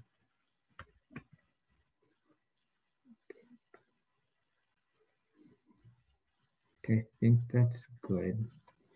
Obviously, yes, I can. No. So what I'm gonna do right now is I'll just move this text, this box.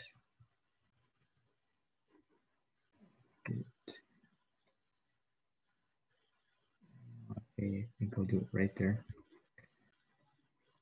Yep, I think that's good. And then I'll extrude this text.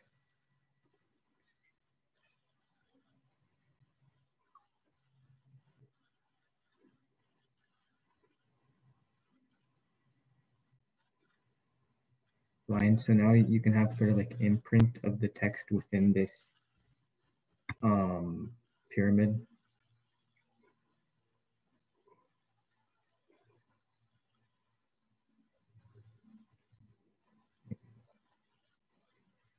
Something is.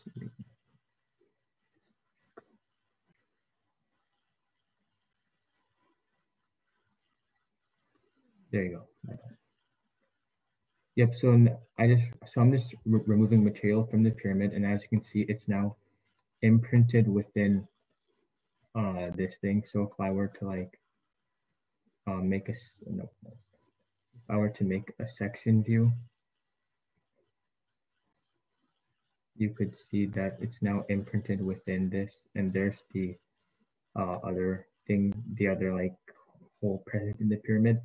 And so another interesting thing and powerful thing about CAD is you can do assemblies. And to do an assembly here, let me just quickly make another part that would be helpful for an assembly.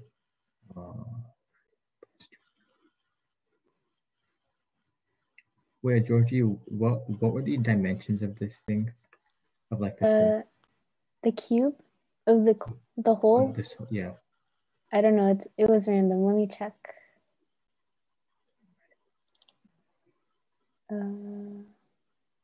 Here, I'll just show something.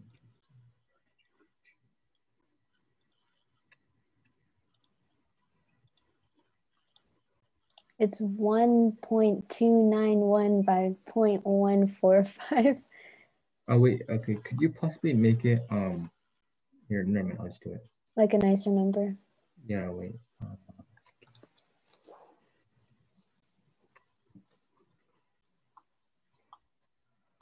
I'll just make it 2, 1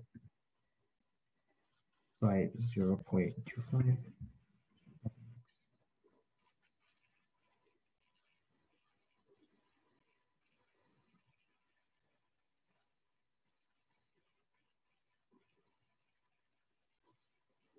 Okay.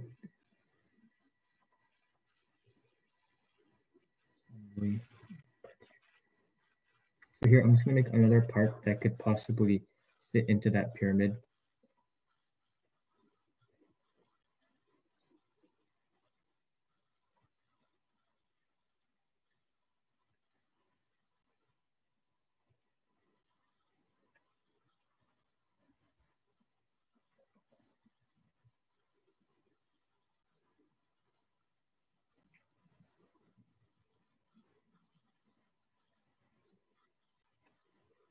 Making a rectangle right now. Now I'm going to define it as 1.25, and the length I'll just make it 10 inches, and then I will extrude this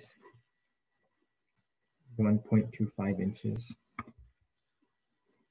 No, 0.25 inches, because that's the height of that thing, of the other one, of this one. Or you change the color of it. Interesting.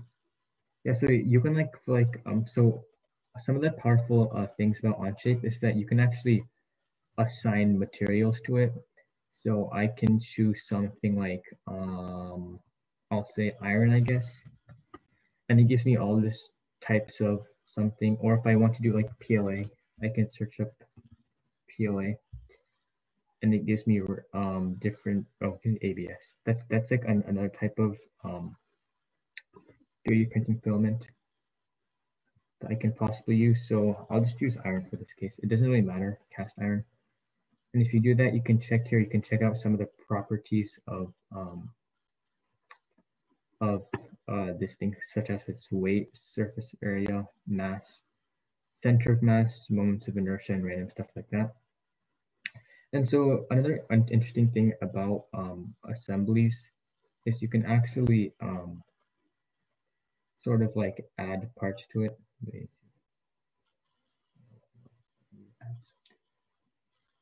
So let me think. I forgot to add something.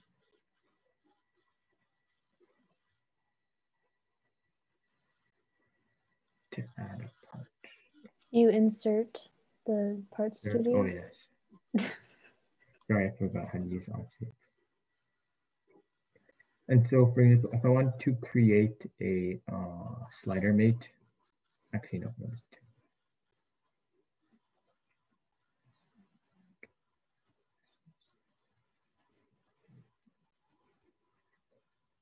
slider mate between that part, yes, and then I need to. What is the slider mate? It essentially sort of like slides. It just allows you to move the extruder. No. So this mate allows you to like move materials back and forth relative to each other. And what are you doing right now? What is the section view? It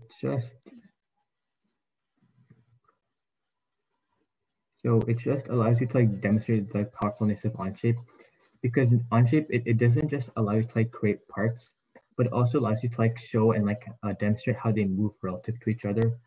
If you wanted to animate this, or I can just show you.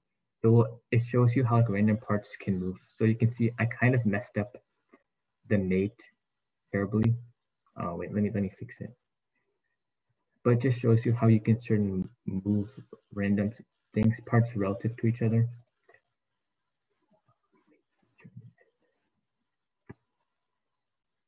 So firstly, I need to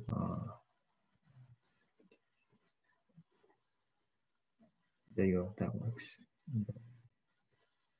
Okay, it's going the wrong direction. Just slide back and forth. Maybe you could do a simple fastened mate and then maybe show us some other Onshape projects you've been working on. Sure. Well, fasten mate just simply attaches two things together. You just here.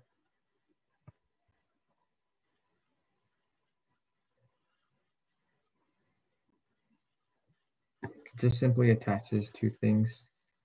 If I were to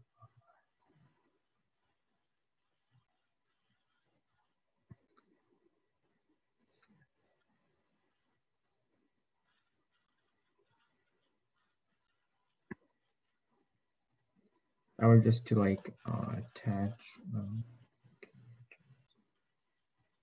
it would just simply attach these two together like that. If I wanted to make, like, there's also different types of mates. Do a revolute mate too, so that will just attach that, and I can do one right there.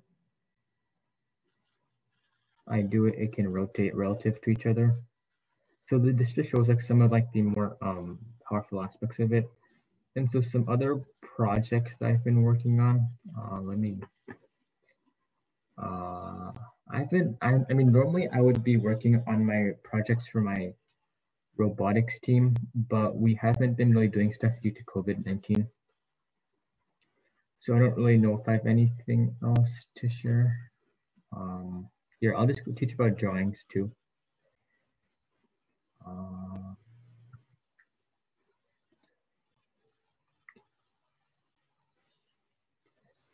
So drawings are like another important part of like manufacturing and like part creation.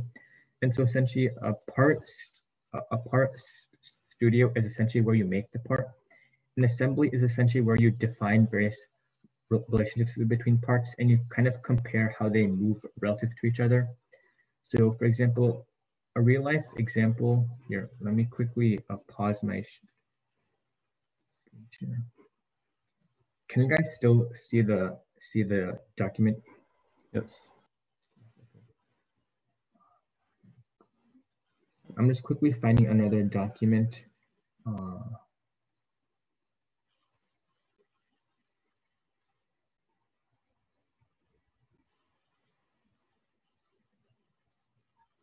will.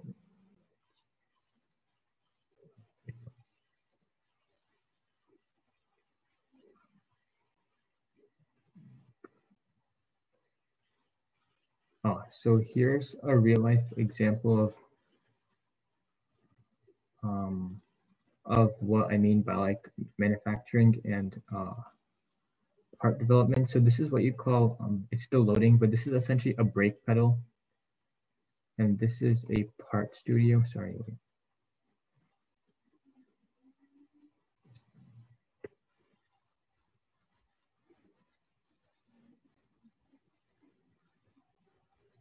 So this just shows like a real life example of how you can use sort of CAD designs to like create real things and like real ideas. So I can like show you an example of how this works. So this is a brake pedal box, and so I can take apart, for example, this part, and I can move it back. I can move it back and forth, and you can see on the bottom how it moves relative to each other. So this is like one of the more powerful features in that you can sort of like demonstrate real life movements in a digital perspective. And this sort of saves a lot of time and money in the sense because you can like assign various materials, you can like test real parts together, such as this, and you don't have to really create this in real life. And this one tells you all the properties. So for example, my like robotics team, what they do is they actually CAD their full robot before they actually build it. And so that kind of saves a lot of like time and money in the sense that like you can check beforehand whether certain parts are compatible and they're functional together. And that makes like designing aspects a lot easier. Yeah, so I think that's all I have. I can talk about drawings, but I'm not sure how important they are currently. Do you have any other go into questions? drawings. Wait, sorry? You can go into drawings. Okay, let me quickly, sorry. Okay, let me quickly.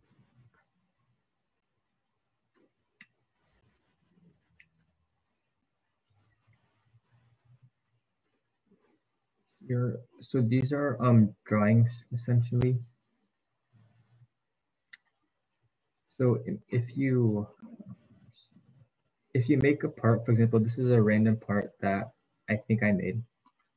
And so it's just like, I think it's like a bolt thing you would connect. And if you want to actually manufacture it, since it's the material of this, no material, but imagine if this is made of like, you need to manufacture somewhere.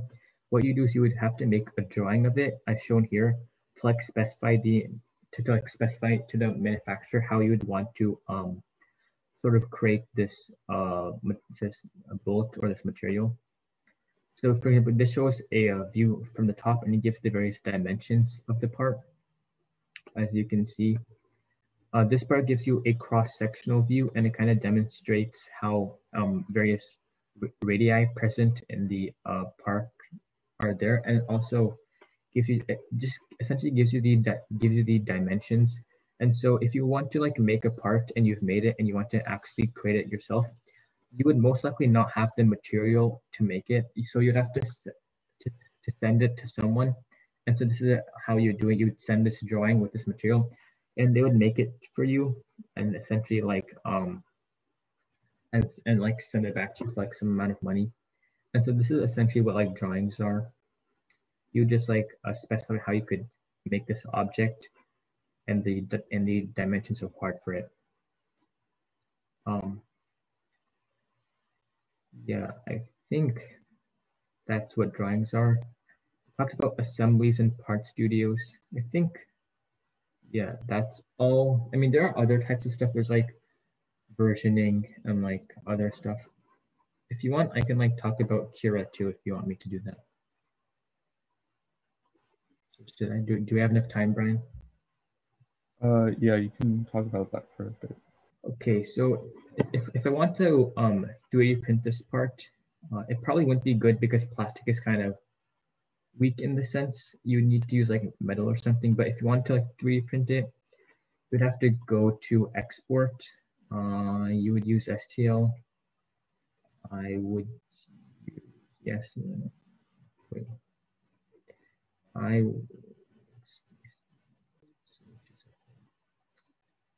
So you would export it as an STL file, options download.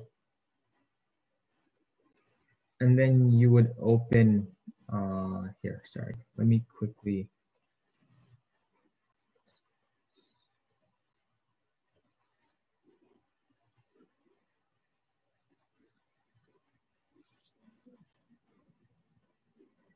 So then I would open Kira.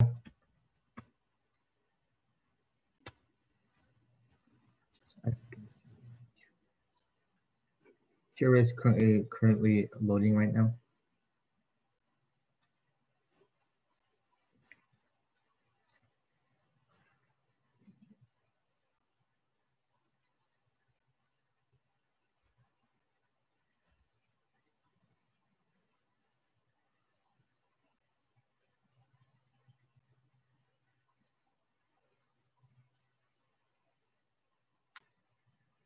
So this is how Kira looks.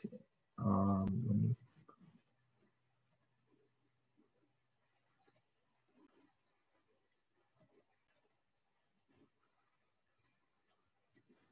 So you would take the actual 323 object, drag it into there, and it should come.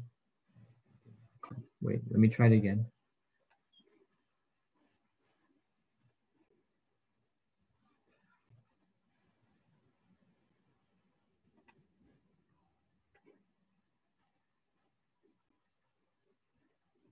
Okay, so you take this object, you drag it.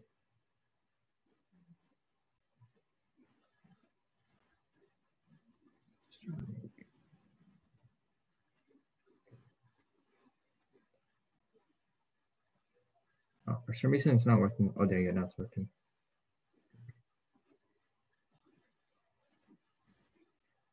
Normally should copy. Oh, here, let me try something else. It's not normally copying. Let me just try something else quickly.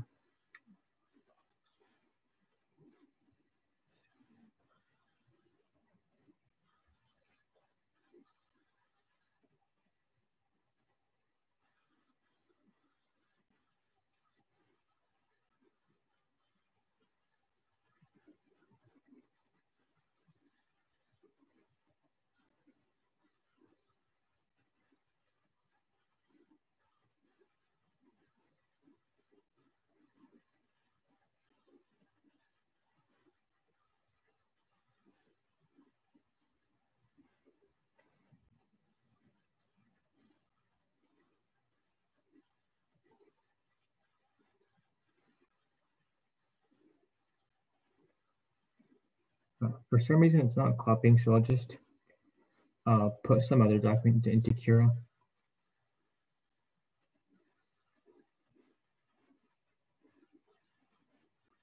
So I just put a headband into here because for some reason the other document wasn't loading onto Cure. And so this is essentially what Cure does. It's a splicer software, and you essentially define three, and you define where you want it to be on the bed.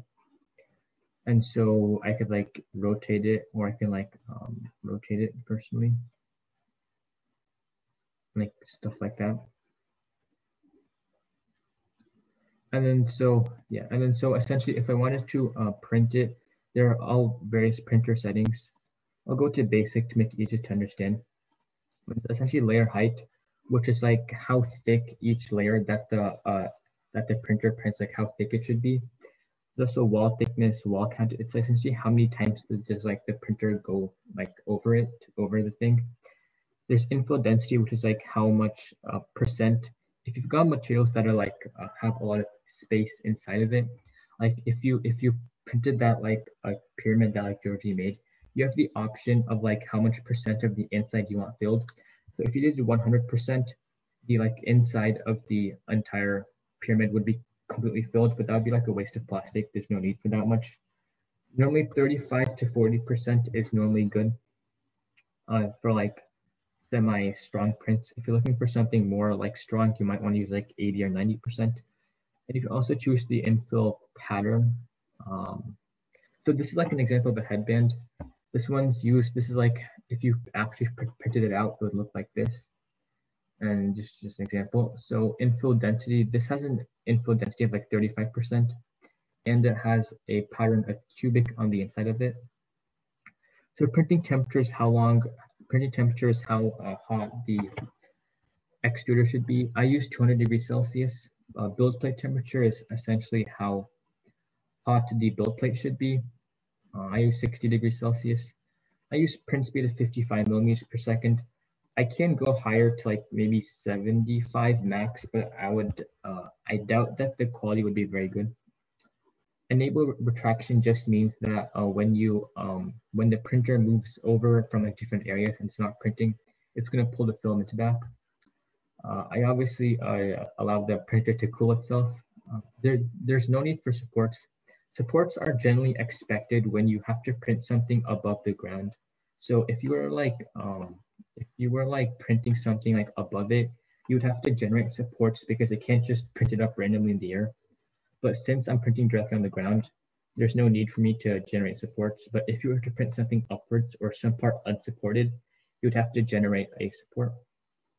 And yeah, so this is essentially the main aspects of 3D printing. So some challenges that I face a lot during 3D printing is sort of like maybe just like being efficient in the sense and like leveling, because I'm not very efficient and like a lot of plastic gets wasted for like random reasons. And like another issue that I used to have is like leveling because as Georgie said, I would say that it's like one of the most tedious parts of printing, because you have to make sure that the distance between the bed and the extruder is the exact difference, is like the exact amount, because if the extruder is too far away from the bed, then the print won't stick to the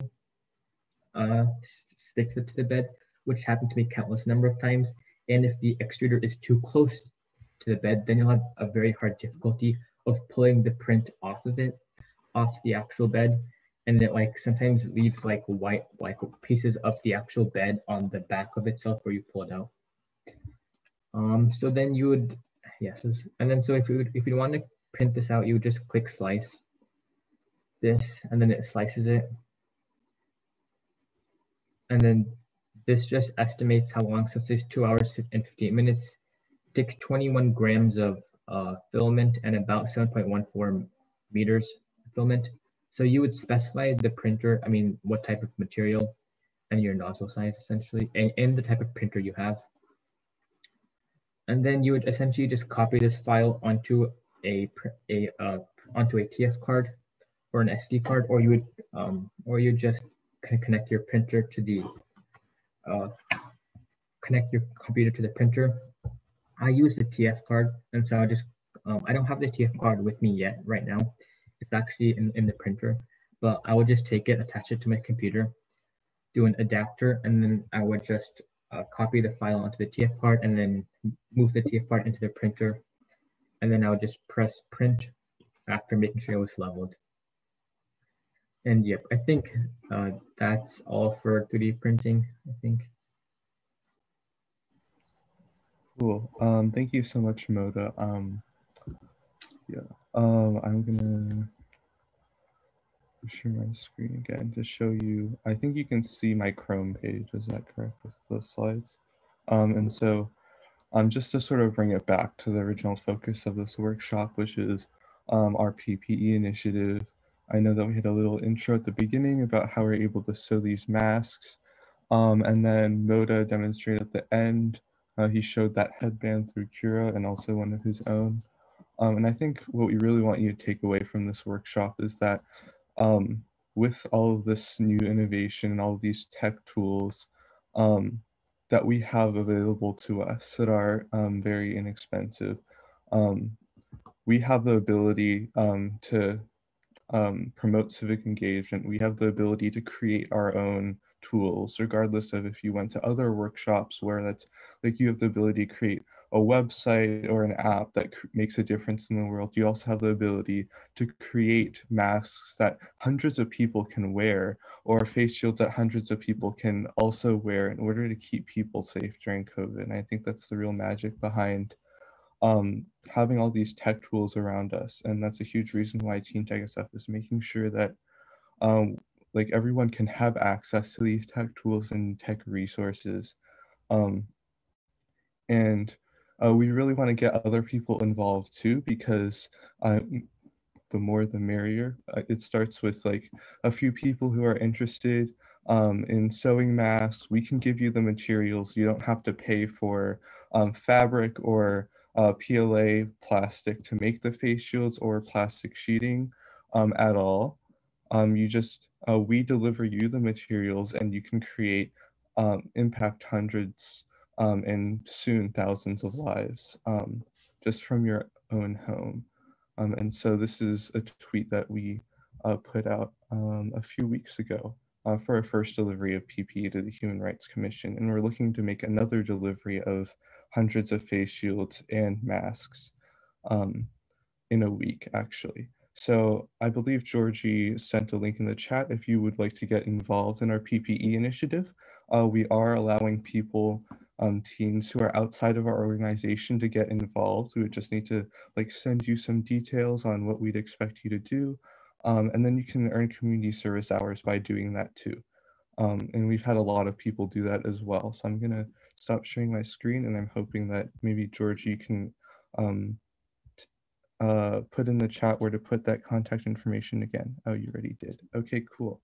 And so if anyone has any questions, feel free to ask any TeenTechSF leadership member here. And also, we're going to go ahead and close the workshops now that it's 12:20, and we're going to go ahead and wrap up very soon.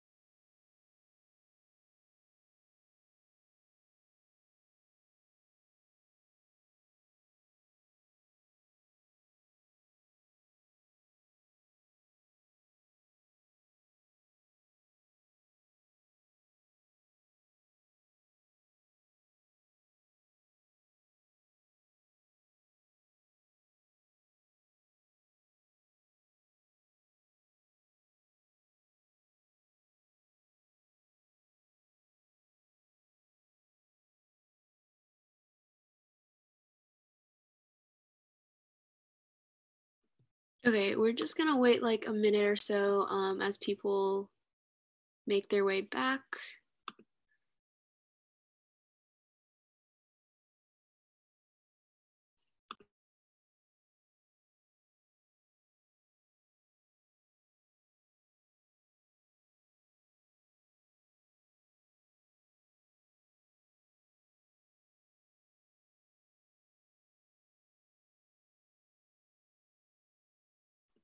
Is everyone back? Yeah. Okay, great.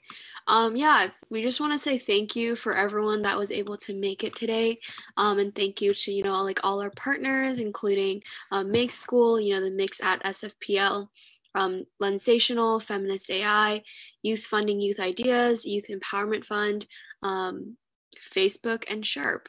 So we just want to say thank you for every panelist that was able to come out and just speak on behalf of what you guys do, and also every person that was a part of the workshops.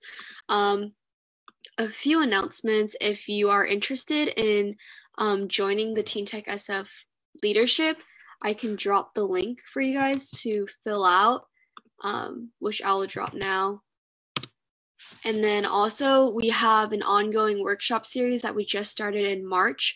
So if you're interested in that, workshops are every Saturday from 2 to 3 p.m. And I will also drop the link to that. And yeah, to conclude this event, we want everyone to just type in the chat like one thing you've received from either like the workshops or the panelists, or just something that you took away from this event. And yeah, we just want to say thank you again for everyone that was able to come out and participate, and we're very happy to be able to host this, and it was an honor to be able to host this. So yeah, thank you so much. If any of the other TeenTechSF leaders want to add something, feel free to do so.